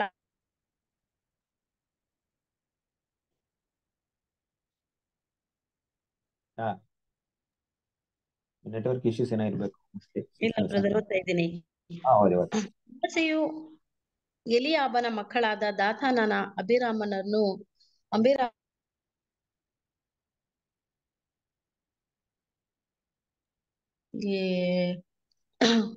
ಸಾರಿ ಬ್ರದರ್, ನಾವು ಮೋಸೆ ಎಲಿಯಾಬನ ಮಕ್ಕಳಾದ ದಾಥಾನ ಅಭಿರಾಮರನ್ನು ಕರಕಳಿಸಲಾಗಿ ಅವರು ಅವನಿಗೆ, ನಾವು ಬರುವುದಿಲ್ಲ, ನೀನು ಹಾಲು ಜೇನು ಹರಿಯುವ ದೇಶದಿಂದ ನಮ್ಮನ್ನು ಕರಕೊಂಡು ಬಂದು ಮರಳುಗಾಡಿನಲ್ಲಿ ಸಾಯಿಸುವುದು ಸಾಲದೆಂದು ಎಣಿಸಿ ನಮ್ಮ ಮೇಲೆ ದೊರೆತನ ಮಾಡಬೇಕೆಂದು ಕೋರುತ್ತೀಯೋ? ನೋಡ್ರಿ ಏನಾಗುತ್ತೆ ಗೊತ್ತಾ, ಇಲ್ಲಿ ಮೋಶೆಯರನ ವಿರುದ್ಧವಾಗಿ ಬಾಯಿಗೆ ಬಂದಿದ್ದೆಲ್ಲ ಮಾತಾಡಕ್ ಶುರು ಮಾಡ್ತಾರ. ಏನೆಲ್ಲ ಮಾತಾಡ್ಬೇಕು, ಏನ್ ಕೋಪ ಆಯ್ತು ಅವ್ರಿಗೆ, ಅವ್ರ ಮೇಲೆ ಏನ್ ದ್ವೇಷ ಆಯ್ತು, ಏನೋ ಅವ್ರ ಮೇಲೆ ಹೊಟ್ಟೆ ಕಿಚ್ಚಿತ್ತು, ಏನೋ ಬೆಲ್ಸ್ಕೊಂಡ್ ಬಂದಿದ್ರೋ ಗೊತ್ತಿಲ್ಲ ಇಷ್ಟ ದಿನ. ಅವ್ರಿಗೆ ಏನೋ ಅಧಿಕಾರದ ಮೇಲೆ ಆಸೆ ಇತ್ತೋ ಇಲ್ಲ ಏನ್ ಮೈಂಡ್ ಇತ್ತೋ, ಬಟ್ ಅದನ್ನ ನೋಡೋಣ. ಈ ಪಾಠದಲ್ಲಿ ತುಂಬಾ ವಿಷಯ ಇದೆ, ಬಟ್ ಇಲ್ಲಿ ಮುಖ್ಯವಾಗಿ ಏನ್ ಗಮನಿಸ್ತೀವಿ ಅಂದ್ರೆ ತುಂಬಾ ವಿಷಯವನ್ನ ಏನ್ ಮಾಡ್ತಾರೆ, ಮೋಶೆಯರನ ವಿರುದ್ಧ ಮಾತಾಡ್ತಾರೆ. ಅದೇನಾಗುತ್ತೆ ಗೊತ್ತಾ, ಒಂದ್ ವಿಷಯದಲ್ಲಿ ಅವರು ಮೋಶೆಯರನಿಗಲ್ಲ ದೇವರಿಗೆ ಕೋಪವನ್ನು ಎಬ್ಬಿಸ್ತಾ ಇದ್ರ ಅನ್ನೋ ವಿಷಯ ಅವ್ರಿಗೆ ಗೊತ್ತಾಗ್ತಾ ಇಲ್ಲ. ದೇವ್ರು ತುಂಬಾ ಸೈಲೆಂಟ್ ಆಗಿದ್ದಾರೆ ಈಗ. ನೋಡ್ರಿ, ಅದಕ್ಕೆ ಹೇಳ್ತಿದೀವಲ್ಲ, ದೇವ್ರೊಬ್ರು ಕರೆದ ಮೇಲೆ ದೇವ್ರು ಏನಂತ ಹೇಳ್ತಾರ ಗೊತ್ತಾ, ನಿನ್ನ ಕರೆದಿದ್ನಂದ್ರೆ ನಿನ್ ಮಾತಿಗೆ ಎಲ್ರು ಕಿವಿ ಕೊಡ್ಬೇಕು. ನಿನ್ನ ವಿರುದ್ಧವಾಗಿ ಯಾರ ಮಾತಾಡ್ತೀನಂದ್ರೆ ಅವ್ರು ನನಗೆ ವಿರುದ್ಧವಾಗಿ ಮಾತಾಡ್ತಾರಂತ ಅರ್ಥ. ಇದು ದೇವರ ಒಂದು ಇರುವಂತ ನೀತಿ. ನಾನು ಒಂದು ವ್ಯಕ್ತಿನ ಕರೆದ ಮೇಲೆ ನೀವು ಆ ವ್ಯಕ್ತಿಗೆ ಕಿವಿ ಕೊಡ್ಬೇಕು. ನೀವೇನೋ ಆ ವ್ಯಕ್ತಿಗೆ ಕಿವಿ ಕೊಡೋದು ಹೋದ್ರೆ ನೀವು ನನಗೆ ವಿರುದ್ಧವಾಗಿ ಎದ್ದೇಳ್ತೀರಾ ಅಂತ ಅರ್ಥವಾಗುತ್ತೆ. ಅದೇ ರೀತಿ ಒಂದು ವಿಷಯ ಏನಾಗುತ್ತೆ ಇಲ್ಲಿ ನಡೀತಾ ಇರುತ್ತೆ. ಸವಾಗ ಏನಾಗುತ್ತೆ ಅಂದ್ರೆ ದೇವರಿಗೆ ಅದು ತುಂಬಾ ಕೋಪವನ್ನೇ ಎಬ್ಸುತ್ತೆ ಅಲ್ವಾ. ಅದಕ್ಕೆ ದೇವ್ರ ಏನ್ ಮಾಡ್ತಾರೆ, ಇವ್ರಿಗೆಲ್ಲ ಮಾತಾಡ್ಬೇಕಾದ್ರೆ ಏನ್ ಮಾಡ್ತಾರೆ, ಮಾರನೇ ದಿವಸ ಆ ಧೂಪರಾತಿನ ಕೈಯಲ್ಲಿ ತಗೊಂಡು ಏನ್ ಮಾಡ್ತಾರೆ, ಕೆಂಡಗಳ ಧೂಪ ದ್ರವ್ಯಗಳನ್ನ ಹಾಕೊಂಡು ಮೋಶೆ ಮತ್ತೆ ಆರೋನ ಜೊತೆ ಏನ್ ಮಾಡ್ತಾರೆ, ದೇವದರ್ಶನ ಗುಡಾದಲ್ಲೇ ಬಾಗಿಲು ನಿಂತ್ಕೊಂಡಿರ್ತಾರೆ. ಅವಾಗ ದೇವರಿಗೆ ಕೋಪ ಬಂದಿರುತ್ತೆ ನೋಡ್ರಿ. ಆ ಕೋಪ ಎಷ್ಟು ಮಟ್ಟಿಗೆ ಇರುತ್ತೆ ಅಂದ್ಬಿಟ್ಟು ನೀವು 20ನೇ ವಾಕ್ಯ ಓದಿ. 20ನೇ ವಾಕ್ಯ, ಅರಣ್ಯಕಾಂಡ 16ನೇ ಅಧ್ಯಾಯ 20ನೇ ವಾಕ್ಯ. ನೀವು ಈ ಸಮೂಹದವರಿಂದ ಪ್ರತ್ಯೇಕವಾಗಿ ನಿಲ್ಲಿರಿ, ನಾನು ಇವರನ್ನು ಒಂದು ಕ್ಷಣದಲ್ಲಿ ಭಸ್ಮ ಮಾಡುತ್ತೇನೆ ಎಂದು ಆಜ್ಞಾಪಿಸಲಾಗಿ ಅವರು ಅಡ್ಡ ಬಿದ್ದು, ದೇವರೇ, ಎಲ್ಲಾ ಮನುಷ್ಯರ ಆತ್ಮಗಳಿಗೆ ದೇವರಾಗಿರುವವನೇ, ಇವರಲ್ಲಿ ದೋಷಿಯಾದವನು ಒಬ್ಬನೇ ಆಗಿರಲಾಗಿ ಸಮೂಹದೆಲ್ಲರ ಮೇಲೆ ಕೋಪಗೊಳ್ಳಬಹುದು ಎಂದು ಭಿನ್ನಿಸಲಾಗಿ ಯೆಹೋವನು ಮೋಶೆಗೆ. ನೋಡಿ ಏನಂತ ಹೇಳ್ತೀರಾ. Okay, thank you brother, thank you. ನೋಡ್ಬೇಕಾದ್ರೆ ಇಲ್ಲಿ ಏನಂತಿದ್ರ ನೋಡ್ಬೇಕಾರೆ, ಏನಂತಿದ್ರೆ, ನೀವು ಸಮೂಹದವರಿಂದ ಪ್ರತ್ಯೇಕವಾಗಿ ನಿಲ್ರಿ, ನಾನು ಇವರನ್ನು ಒಂದು ಕ್ಷಣದಲ್ಲಿ ಭಸ್ಮ ಮಾಡ್ತೇನೆ. ಕೇಳಕ್ ವಾಕ್ಯ ಹೆಂಗಿದೆ, ಒಂದು ಕ್ಷಣದಲ್ಲಿ ಭಸ್ಮ ಅಂದ್ರೆ ದೇವ್ರ ಕೋಪ ಎಷ್ಟು ಮಟ್ಟಿಗೆ ಇರ್ಬೇಕು. ಒಂದು ಕ್ಷಣದಲ್ಲಿ ದೇವ್ರ ಭಸ್ಮ ಮಾಡೋಷ್ಟು ಕೋಪ ಬಂದಿದೆ ಅಂದ್ರೆ ಅವ್ರಿಗೆ ಇವರ ಕಾರ್ಯಗಳು ದೇವ್ರ ಮುಂದೆ ಎಷ್ಟು ಕೆಟ್ಟದಾಗಿರ್ಬಹುದು. ನೋಡಿ, ದೇವರ ಕೋಪವನ್ನ ಸ್ವಲ್ಪ ಅರ್ಥ ಮಾಡ್ಕೊಳ್ಳಿ. ಏನ್ ಸುಮ್ನೆ ಏನಲ್ಲ, ನಾವು ಮಾತಾಡ್ತೀವಲ್ಲ, ಮಾತುಕ್ ಮುಂಚೆ ನಾವು ಒಂದ್ ಮಾತಾಡ್ತೀವಲ್ಲ, ಮಾಡದೇನ ಸಾಯಿಸ್ಬಿಡ್ತೀನಿ ಅಂದ್ಬಿಟ್ಟು, ಬೇರೆ ಮನುಷ್ಯನ ಮಾತದಲ್ಲ. ಅವ್ರನ್ನ ನಾವು ಸಾಯಿಸ್ತೀವಿ, ಅದಕ್ಕೆ ಮುಂಚೆ ನಾವು ಸತ್ತೋಗ್ತೀವಿ ಗೊತ್ತಾಗಲ್ಲ. ಮನುಷ್ಯರು ಹಾಗೆ ಮಾತಾಡೋದು. ತುಂಬಾ ಜನ ಈ ತರ ಮಾತಾಡ್ತಾರೆ, ಅಷ್ಟೇ ನಿನ್ ಕತೆ ಮುಗಿಸ್ಬಿಡ್ತೀನಿ ಅಂದ್ಬಿಟ್ಟು ಆಮೇಲೆ ನೋಡ್ದ ಅವರೇ ಇರಲ್ಲ, ಏನಾಗಿರ್ತಾರೋ ಗೊತ್ತಾಗಲ್ಲ, ಅವ್ರ ಕತೆ ಮುಗಿದೋಗಿರುತ್ತೆ. ಇದು ಮನುಷ್ಯ. ದೇವ್ರೇನಪ್ಪಾ ಅಂದ್ರೆ ಅವ್ರು ಹೇಳ್ಬಿಟ್ರೆ ಭಸ್ಮ ಅಂದ್ರೆ ಏನ್ರಿ ಕ್ವಶನ್ ಮಾಡಿ, ಎಷ್ಟು ಮಟ್ಟಿಗೆ ಇರ್ಬೇಕು, ಎಷ್ಟು ಮಟ್ಟಿಗೆ ಕೋಪ ಬಂದಿರ್ಬೇಕು ದೇವ್ರಿಗೆ ಈ ರೀತಿ ಮಾತಾಡಕಂದ್ರೆ, ನಾನು ನೇಮಕ ಮಾಡಿದಂತ ವ್ಯಕ್ತಿಗಳ ವಿರುದ್ಧವಾಗಿ ನೀವು ಮಾತಾಡ್ತಾ ಇದ್ದೀರಾ ಅನ್ನುವಂತ ಮಟ್ಟಿಗೆ ಏನಾಗಿರುತ್ತೆ, ಕೋಪ ಬಂದಿರುತ್ತೆ. ಆದ್ರೆ ಏನ್ ಮಾಡ್ತಾರೆ ಮೋಶೆಯರನವರು, ದೇವ್ರೆ ತಕ್ಷಣ ಮಾಡ್ಬಿಡ್ರಿ ಅಂತ ಹೇಳ್ಬಿಟ್ರ, ಬೇಡ ದೇವ್ರೆ, ಒಬ್ಬ ಮಾಡ್ತಾರದು ಮಿಸ್ಟೇಕ್, ಅದರಿಂದ ಎಲ್ರು ಸಾಯಿಸ್ಬಿಡ್ತೀರಾ, ಬೇಡ ದೇವ್ರ ಅಂತ ದೇವ್ರ ಹತ್ರ ಭಿನ್ನ ಮಾಡ್ತಾರೆ. ನೋಡ್ರಿ, ಆ ಭಿನ್ನ ವಿಷಯನ ಮೈಂಡಲ್ಲಿ ಇಟ್ಕೊಳ್ಳಿ. ಈಗ ಇನ್ನೊಂದ್ ಪಾಯಿಂಟ್ ಬರುತ್ತೆ ನೋಡ್ರಿ. ಈಗ ನೋಡ್ರಿ, ಈ ತರ ಮಾಡ್ಬೇಕಾದ್ರೆ ದೇವ್ರ ಕೋಪ ಏನ್ ಕಡಿಮೆ ಆಗಲ್ಲ. ಅವ್ರು ಏನ್ ಮಾಡ್ತಾರೆ, ಆ ಧೂಪರಾತಿನ ತಗೊಂಡ್ಬಂದಿರ್ತಾರೆ ಅಲ್ವಾ. ಆ ಧೂಪರಾತಿ ಇಟ್ಟಾಗ ಏನಾಗುತ್ತೆ ಅಂತ ನೋಡ್ಬೇಕಾದ್ರೆ 26ನೇ ವಾಕ್ಯ ಓದಿ.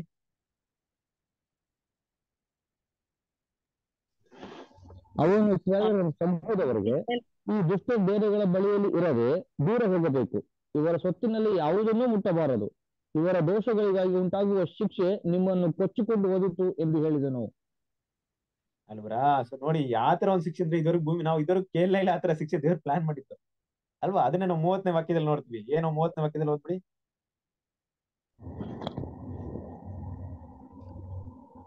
ಆದರೆ ಯೆಹೋವನು ಇವರಿಗೋಸ್ಕರ ಅಪೂರ್ವವಾದ ಶಿಕ್ಷೆಯನ್ನು ಕಲ್ಪಿಸಿದರೆ, ಅಂದರೆ ಭೂಮಿಯು ಬಾಯ್ದೆರೆದು ಇವರನ್ನು ಇವರ ಸರ್ವಸ್ವವನ್ನು ನುಂಗುವುದರಿಂದ ಇವರೆಲ್ಲರೂ ಸಜೀವಿಗಳಾಗಿ ಪಾತಾಳಕ್ಕೆ ಹೋಗಿಬಿಟ್ಟರೆ ಇವರು ಯೆಹೋವನನ್ನು ಉಲ್ಲಂಘಿಸಿದರೆಂದು ನೀವು ತಿಳಿದುಕೊಳ್ಳಬೇಕು ಎಂದು ಹೇಳಿದನು. ನೋಡಿದ್ರಾ? ಯಾವ ತರ ದೇವ್ರ ಕೋಪ ಬಂದಿರುತ್ತಂದ್ರೆ ಭೂಮಿನ ಸೀಲಿ ಸಜೀವವಾಗಿ ಪಾತಾಳಕ್ಕೆ ಹೋಗ್ತಾರಂತೆ. ಅಂದ್ರೆ ಅವ್ರು ಮಾತ್ರ, ಅವ್ರನ್ನ ಬಿಟ್ಟು ಸಪರೇಟ್ ಆಗ್ರಿ, ಎಲ್ರು ಅವ್ರಿರೋ ಪ್ಲೇಸ್ ನ ಬಿಟ್ಟು ಎಲ್ಲ ದೂರ ಹೋಗ್ರಿ ಅಂತ ದೇವ್ರು ಹೇಳ್ತಾ ಇದ್ರೆ, ನಾನೀಗ ಭೂಮಿ ಓಪನ್ ಮಾಡ್ತೀನಿ, ಸಜೀವಾಗಿ ಸಾಯ್ತಾರೆ, ಸಾಯಿಸ್ಬಿಡ್ತೀನಿ ಅವ್ರು. ನನ್ ದೇವ್ರ ಕೋಪ ಎಷ್ಟು ಮಟ್ಟಿಗೆ ಇರ್ಬೇಕು. ಈ ಇನ್ಸಿಡೆಂಟ್ ನಾವು ಸತ್ಯವೇದಲ್ಲಿ ಓದ್ತೀವಲ್ಲ, ಈ ಇನ್ಸಿಡೆಂಟ್ ಹಿನ್ನೆಲೆ ಏನು, ಈ ಸಂಭವ ನಡೆದಕ್ಕೆ ಕಾರಣವೇನಪ್ಪಾ ಅಂದ್ರೆ ದೇವರು ನೇಮಿಸಿದಂತ ವ್ಯಕ್ತಿಗೆ ವಿರುದ್ಧವಾಗಿ ಎದ್ದು ದೇವರಿಗೆ ಎದುರು ಬಿದ್ದಂಗ್ ಮಾಡಿದಂತ ಕೆಲಸ ನೋಡಿ. ಅದಕ್ಕೆ ದೇವ್ರು ಬಂದಂತ ಕೋಪ ಮಾಡಿ, ಇದಕ್ಕೆ ದೇವ್ರು ಇಷ್ಟು ಮಟ್ಟಿಗೆ ಕೋಪ ಪಡ್ತಾರ? ಹೌದು, ದೇವ್ರು ಇಷ್ಟು ಮಟ್ಟಿಗೆ ಕೋಪ ಪಡ್ತಾರ ಅಂತ ದೇವ್ರ ಮಕ್ಳು ಅರ್ಥ ಮಾಡ್ಕೊಬೇಕು. ದೇವ್ರಿಗೆ ಈ ವಿಷಯ ಕೋಪ ಬರುತ್ತೆ ಅಲ್ವಾ? ಈ ಸನ್ನಿವೇಶ ಏನಾಗುತ್ತಂದ್ರೆ ಇಲ್ಲಿ ನಡೆಯುತ್ತೆ. ಯಾಕಂದ್ರೆ ಮೋಶೆ ಆರೋನರು ತಾವಾಗಿ ಈ ಒಂದು ಕೆಲಸವನ್ನ ತಗೊಂಡಿಲ್ಲ, ದೇವ್ರ ಏನ್ ಮಾಡಿದ್ರು, ಅವ್ರನ್ನ ನೇಮಿಸಿದ್ದಾರೆ. ನೋಡ್ರಿ, ಅದ್ರಲ್ಲಿ ತುಂಬಾ ಬ್ಯೂಟಿಫುಲ್ ಆಗಿದೆ ಅಂತ ಒಂದು ವಿಷಯ ಏನಪ್ಪಾ ಅಂದ್ರೆ, ಈ ಒಂದು ಧೂಪರಾದಿ ಎಲ್ಲ ತರ್ತ ನೋಡ್ರಿ, ಇಲ್ಲಿ ಮುಂದೆ ಏನಾಗುತ್ತೆ ಅಂತ ನೋಡ್ಬೇಕಾದ್ರೆ ಈ 5ನೇ ವಾಕ್ಯನ ಓದಿ, 35ನೇ ವಾಕ್ಯ ನೋಡಿ.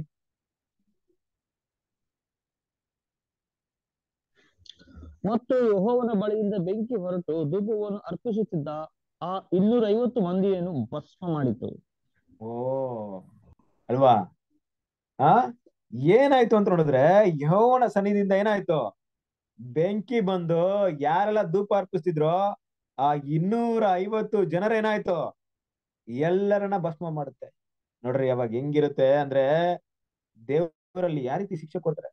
ಆ ಯಾಕೆ ಇದನ್ನ ನೀವು ಸ್ವಲ್ಪ ಕ್ಲಿಯರ್ ಆಗಿ ಯೋಚನೆ ಮಾಡಿದ್ರೆ ಈ ಪಾಯಿಂಟ್ ನಿಮ್ಗೆ ಅರ್ಥ ಆಗುತ್ತೆ. ಅದಕ್ಕೆ ಈ ಪಾಯಿಂಟ್ ಬಗ್ಗೆ ಮಾತಾಡ್ತೇನೆ. ಯಾಕಂದ್ರೆ ಇಬ್ರದಲ್ಲಿ ಹೇಳಿದಂತ ವಿಷಯ ಅಂದ್ರೆ, ಯಾರು ಸ್ವತಃ ತನ್ನಿಂದ ತಾನೇ ಸ್ವ ಇಚ್ಛೆಯಿಂದ ಕೆಲಸವನ್ನ ತಗೊಳಕ್ ಸಾಧ್ಯತೆ ದೇವ್ರ ಆಯ್ಕೆ ಮಾಡಿದ್ರೆ ಮಾತ್ರ. ಹಾಗೆ ದೇವ್ರ ಆಯ್ಕೆ ಮಾಡಿದಂತ ವ್ಯಕ್ತಿಗೆ ಎದುರು ಬಿದ್ದಾಗ ಅದು ದೇವರಿಗೆ ಎದುರು ಬಿದ್ದಾಗ ಆಗುತ್ತೆ. ಆ ಒಂದು ವಿಷಯನ ಏನ್ ಮಾಡ್ತಾರೆ, ಇಲ್ಲಿ ಮಾತಾಡ್ಕೊಂಡ್ ಬರ್ತಾರೆ. ಆದ್ರೆ ಮುಖ್ಯವಾದ ಟಾಪಿಕ್ ಇದೆಲ್ಲ. ನಾವು ಕೇಳಿದೇನಕ್ಕ ಏನಪ್ಪಾ ಅಂದ್ರೆ, ಅಲ್ಲಿ ಮಾತಾಡಿದ ವಾಕ್ಯ ಏನಿತ್ತು ಅಂದ್ರೆ, ಆರೋನನ್ನು ಕೂಡ ದೇವರೇ ಆಯ್ಕೆ ಮಾಡ್ಕೊಂಡ್ರಲ್ಲ. ಹಾಗಾದ್ರೆ ಏನಕ್ಕೆ ಆರೋನ್ನ ಆಯ್ಕೆ ಮಾಡ್ಕೊಬೇಕು, ಏನಂತ ಒಂದು ವಿಶೇಷತೆ ಇದೆ ಅಂದ್ರೆ, ನೋಡ್ರಿ, ಇಷ್ಟು ಜನರನ್ನ ಭಸ್ಮ ಮಾಡ್ಬೇಕಾದ್ರೆ ಗೊತ್ತಾಗ್ಬಿಡ್ತು ಮೋಶೆಗೆ ಆರೋನನ್ಗೂ, ಓಹೋ ದೇವ್ರ ಕೋಪ ಅಂತೂ ಸಿಕ್ಕಾಪಟ್ಟೆ ಆಗ್ಬಿಟ್ಟಿದೆ, ನಾವೇನಾದ್ರೂ ತಡಿಲಿಲ್ಲ ಅಂದ್ರೆ ಇಡೀ ಇಸ್ರಾಯೇಲ್ ಜನ ದೇವ್ರ ನಾಶ ಮಾಡ್ತಾರೆ ಅಂತ ಅರ್ಥವಾಗ್ಬಿಡ್ತು ಅವ್ರಿಬ್ರಿಗೆ.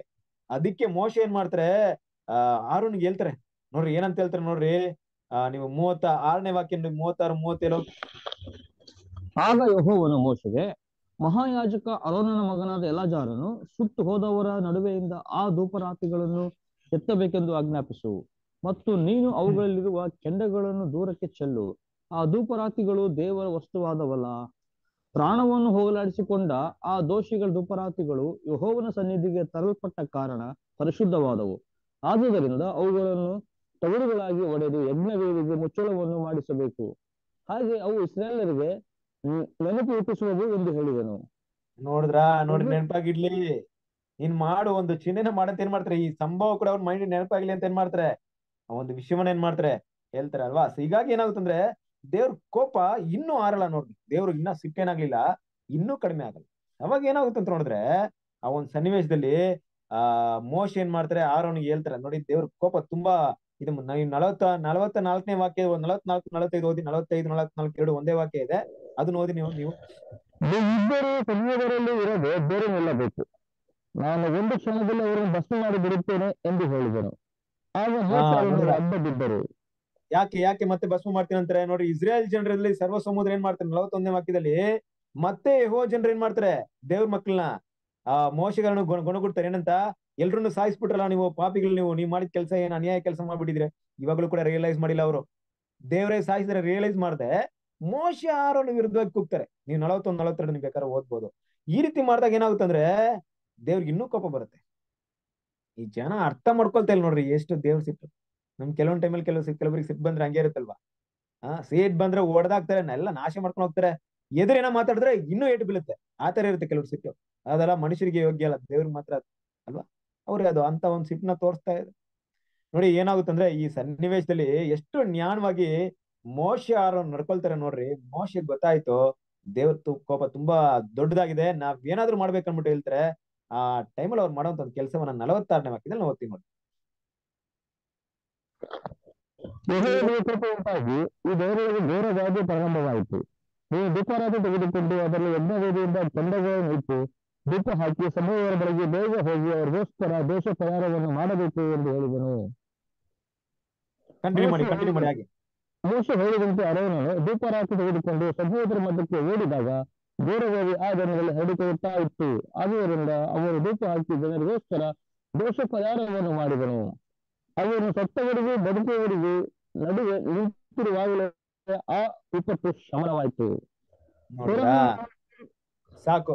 ಇಲ್ಲೊಂದ್ ಪಾಯಿಂಟ್ ನೋಡ್ತೀವಿ, ಏನಪ್ಪಾ ಅಂದ್ರೆ ದೇವ್ರ ಕೋಪ ಟಕ್ಕಂತ ಹೋಯ್ತಂತೆ.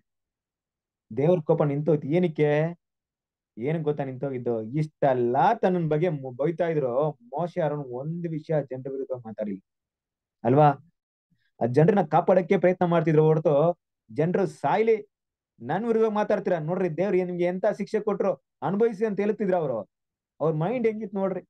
ಮೋಶೆ ಹೇಳ್ತಾರ, ಅರೋನ್ ಬೇಗ ಓಡೋ, ಧೂಪರಾತಿ ತಗೊಂಬ, ದೇವ್ರ ಕೋಪ ತುಂಬಾ ದೊಡ್ಡದಾಗಿದೆ, ದೇವ್ರಿಗೆ ಪ್ರಾಯಶ್ಚಿತ್ತವನ್ನ ಸಲ್ಲಿಸ್ಬೇಕು ಅಂತ ಹೇಳಿದಾಗ ಓಡ್ತಾನೆ. ಯಾರು? ಆರೋನ್ ಅಲ್ವಾ? ನಡ್ಕೊಂಡು ಹೋದ್ರ, ಇಡ್ಲಿ ಬಿಡು, ಈ ಜನ ನನಗ್ ವಿರುದ್ಧ ಮಾತಾಡೋದು ನಾನು ಯಾಕೆ ಕೊಡ್ಬೇಕು, ಸಾಯ್ಲಿ ಬಿಡು ಅಂತ ಹೋದ್ರ. ಓಡಿದಾರೆ ನೋಡ್ರಿ. ಓಡ್ಕೊಂಡ್ ಬಂದು ಹೇಗಾದ್ರೆ ಜನನ ಕಾಪಾಡ್ಕೊಂಡ್ ನಿಂತ್ಕೊಂಡಿರ್ತಾರೆ. ಎಂತ ಒಂದು ಭಾವನೆ ಇರ್ಬೇಕು ಆರೋನಿಗೆ ಅಲ್ವಾ? ನಾವ್ ಹಿಂಗೆ ಇವತ್ತು ಹೆಂಗ್ ಮಾಡ್ತೀವಿ, ಯಾರಾದ್ ನಮ್ ಬಗ್ಗೆ ಏನಾದ್ರು ಹೇಳ್ಬಿಟ್ರೆ ಅಷ್ಟೇ ಅವ್ರ ಕತೆ. ಅವ್ರಿಗೆ ಏನಾದ್ರೂ ಆದ್ರೆ ಸಂತೋಷ ಪಡೋದು ನಾವು. ನೋಡ್ದಾ ಹಿಂಗ್ ಮಾಡ್ದೆ ಅಲ್ಲ, ಆಗ್ಬೇಕು ಹಂಗೆ ನಿನ್ಗೆ, ಅನುಭವಿಸ್ ನೀನು ಅಂತ ಭಾವನೆ ನಮ್ಗೆ. ದೇವ್ರು ಸುಮ್ನೆ ಅವ್ರನ್ನೆಲ್ಲ ನೇಮಿಸಿಲ್ಲ. ಒಂದು ಯಾಜಕೋದ್ಯಾಗ ನೇಮಿಸ್ಬೇಕಂದ್ರೆ ಅವ್ರಿಗೆ ಸುಮ್ನೆ ಒಂದು ಆ ಕೆಲಸವನ್ನ ಕೊಟ್ಟಿಲ್ಲ. ದೇವರ ಗುಣಗಳನ್ನ ನೋಡಿದ್ರೆ ನೋಡ್ರಿ, ಸತ್ತವ್ರಿಗೂ ಜೀವಂತವಾಗಿ ನಡುವಲ್ಲಿ ಬಂದು ಆರು ನಿಂತ್ಕೊಂತಾರೆ, ಹಂಗೆ ನಿಂತ್ಕೊಂತಾರೆ. ದೇವ್ರೆ ನಿಮ್ಮ ಕೋಪವನ್ನ ಸ್ವಲ್ಪ ಕಡಿಮೆ ಮಾಡ್ಕೊಳ್ಳಿ ಅಂತ ದೇವ್ರ ಕೋಪ ಏನಾಗುತ್ತೆ, ಅಲ್ಲಿಂದ ಹೊಟ್ಟೋಗ್ಬಿಡುತ್ತೆ ಅಲ್ವಾ? ನೋಡ್ಬೇಕಾದ್ರೆ ಎಷ್ಟು ಜನ ಸಾಯ್ತಾರೆ ಅಂದ್ರೆ 49ನೇ ವಾಕ್ಯ ಓದಿ. 49ನೇ ವಾಕ್ಯ. ಕೊರಹನನ್ನು ಕೂಡಿಕೊಂಡು ಸತ್ತವರಲ್ಲದೆ ಆ ವಿಪತ್ತಿನಿಂದ ಸತ್ತವರು 14,700 ಮಂದಿ. ನೋಡಿದ್ರ, ಕೊರಹನನ್ನು ಕೂಡಿಕೊಂಡು ಸತ್ತವರಲ್ಲದೆ ಅವ್ರ ಲೆಕ್ಕ ಗೊತ್ತಿಲ್ಲ. ಆ ವಿಪತ್ತಿನಿಂದ ಸತ್ತವರು 14,700 ಮಂದಿ. ಹೆಂಗಿರ್ತಾರೆ ದೇವರ ಕೋಪ, ಕ್ಷಣ ಮಾತ್ರ ಕೋಪ ಹೆಂಗಿರುತ್ತೆ, ಅವ್ನ್ ಸ್ಯಾಂಪಲ್ಸ್ ನೋಡಿ ನಮ್ಗೆಲ್ಲ ದೇವ್ರು ತೋರಿಸ್ಬಿಟ್ಟಿದ್ದಾರೆ. ಅದಕ್ಕೆ ಎಲ್ಲ ದೇವ್ರ ಮಕ್ಕಳು ದೇವ್ರ ಕೋಪನ ಅರ್ಥ ಮಾಡ್ಕೊಳ್ಳಿ.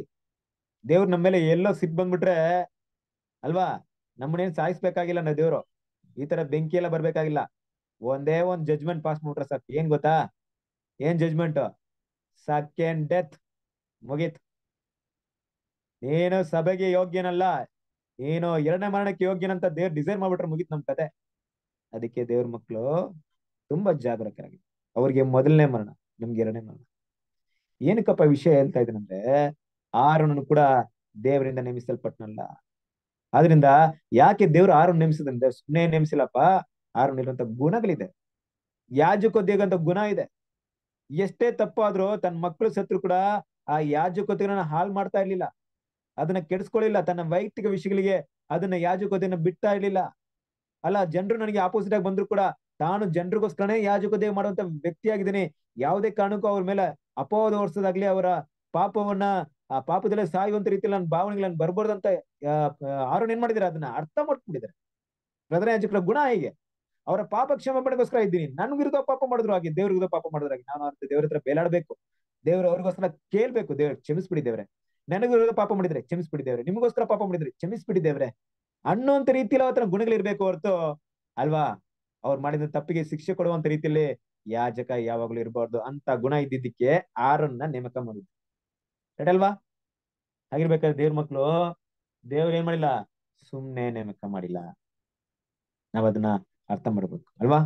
ನೋಡ್ಬೇಕಾರೆ ಇದೆಲ್ಲ ವಿಷಯವನ್ನ ದೇವ್ರು ಏನಕ್ಕೆ ಆರೋನನ್ನ ನೇಮಕ ಮಾಡಿದ್ರು ಅನ್ನೋ ವಿಷಯವನ್ನ ಏನ್ ಮಾಡ್ತೀವಿ ನಾವಿಲ್ಲಿ ನೋಡ್ತೀವಿ.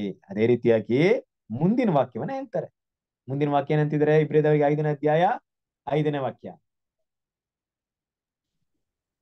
ಹಾಗೆಯೇ ಕ್ರಿಸ್ತನು ತನ್ನನ್ನು ಘನಪಡಿಸಿಕೊಂಡು ತನ್ನನ್ನು ತಾನೇ ಮಹಾಯಾಜಕನಾಗಿ ಮಾಡಿಕೊಳ್ಳಲಿಲ್ಲ. ಆದರೆ ನನಗೆ ನೀನು ಮಗನು, ನಾನೇ ಈ ಹೊತ್ತು ನಿನ್ನನ್ನು ಪಡೆದಿದ್ದೇನೆ ಅಲ್ವರಾ? ಏನಂತಿದ್ರೆ ನೋಡ್ಬೇಕ್ರ, ಹಾಗೆ ಕ್ರಿಸ್ತನು ಸಹ. ನೋಡ್ರಿ, ಯಾಜಕೋದ್ಯಮ ಅಂದ್ರೆ ಮಾಂಸಿಕವಾದಂತ ಇಸ್ರೇಲ್ ಜನರಲ್ಲಿದ್ದಂತ ಯಾಜಕ ದೇವ ಸೇವೆಯನ್ನ ನೋಡಿದಿರಾ? ಆ ಸೇವೆಯಲ್ಲಿ ದೇವರು ಯಾರನ್ನ ಆಯ್ಕೆ ಮಾಡಿದ್ರು ಅಂತ ನೋಡಿದಿರಾ? ಯಾಕೆ ಅವ್ರನ್ನ ಆಯ್ಕೆ ಮಾಡಿದ್ರು ಅಂತ ವಿಷಯವನ್ನು ಕೂಡ ನೋಡಿದಿರಾ? ಆ ಒಂದು ವಿಷಯನ ಅರ್ಥ ಮಾಡ್ಕೊಂಡಿದಿರಾ? ಈಗ ನಿಜ ಸ್ವರೂಪಕ್ಕೆ ಬನ್ನಿ. ನಿಜ ಸ್ವರೂಪದಲ್ಲಿ ಹಾಗೆಯೇ ಕ್ರಿಸ್ತನು ತನ್ನನ್ನು ಗಣಪಡಿಸಿಕೊಂಡು ತನ್ನನ್ನು ತಾನೇ ಮಹಾಯಾಜಕನಾಗಿ ಮಾಡಿಕೊಳ್ಳಲಿಲ್ಲ. ಏನಪ್ಪ ಇದು? ಒಂದು ಛಾಯೆನ ಎಷ್ಟು ದೊಡ್ಡದಿರ್ಬೇಕು, ನಿಜ ಸ್ವರೂಪ ಎಷ್ಟು ದೊಡ್ಡದಾಗಿರ್ಬೇಕು. ಏನ್ ವಿಷಯ ಇರ್ಬೋದು ಇದ್ರಲ್ಲಿ, ಏನ್ ಅರ್ಥ ಇರ್ಬೋದು ಇದ್ರಲ್ಲಿ? ಯಾಕೆ ಇದನ್ನ ಕ್ರಿಸ್ತನಿಗೆ ಅನ್ವಯ ಮಾಡಿ ಹೇಳ್ತಾ ಇದೆ? ಕ್ರಿಸ್ತನು ತನ್ನನ್ನ ಯಾಜಕ ಸೇರಿ ತಾನೇ ನೇಮಿಸ್ಕೊಳ್ಳಿಲ್ಲ ಅಂದ್ರೆ ಅದರ ಅರ್ಥವೇನು? ಅಲ್ಲಿ ದೇವರು ನೀನು ನನ್ನ ಮಗನು, ಇವತ್ತು ನೀನನ್ನು ಪಡೆದಿನ ಅಂತ ವಿಷಯ ಹೇಳೋದಕ್ಕೆ ಕಾರಣವೇನು? ಇದನ್ನ ಕೂಡ ದೇವರಿಗೆ ಚಿತ್ತವಾದ್ರೆ ನೆಕ್ಸ್ಟ್ ವೀಕ್ ಏನ್ ಮಾಡೋಣ ನೋಡೋಣ. ದೇವರ ಈ ಪಾಠಗಳನ್ನ ಆಶೀರ್ವದಿಸಲಿ. ಆಮೇನ್. Thank you brother. Thank you. Thank you brother. ಪ್ರೀತಿಯ ಸಹೋದರರೇ, ಪ್ರಾರ್ಥನೆ ಮಾಡಿ ನಾವು ಮುಗಿಸೋಣ. ನಮ್ಮ ಮಧ್ಯದಲ್ಲಿರುವಂತ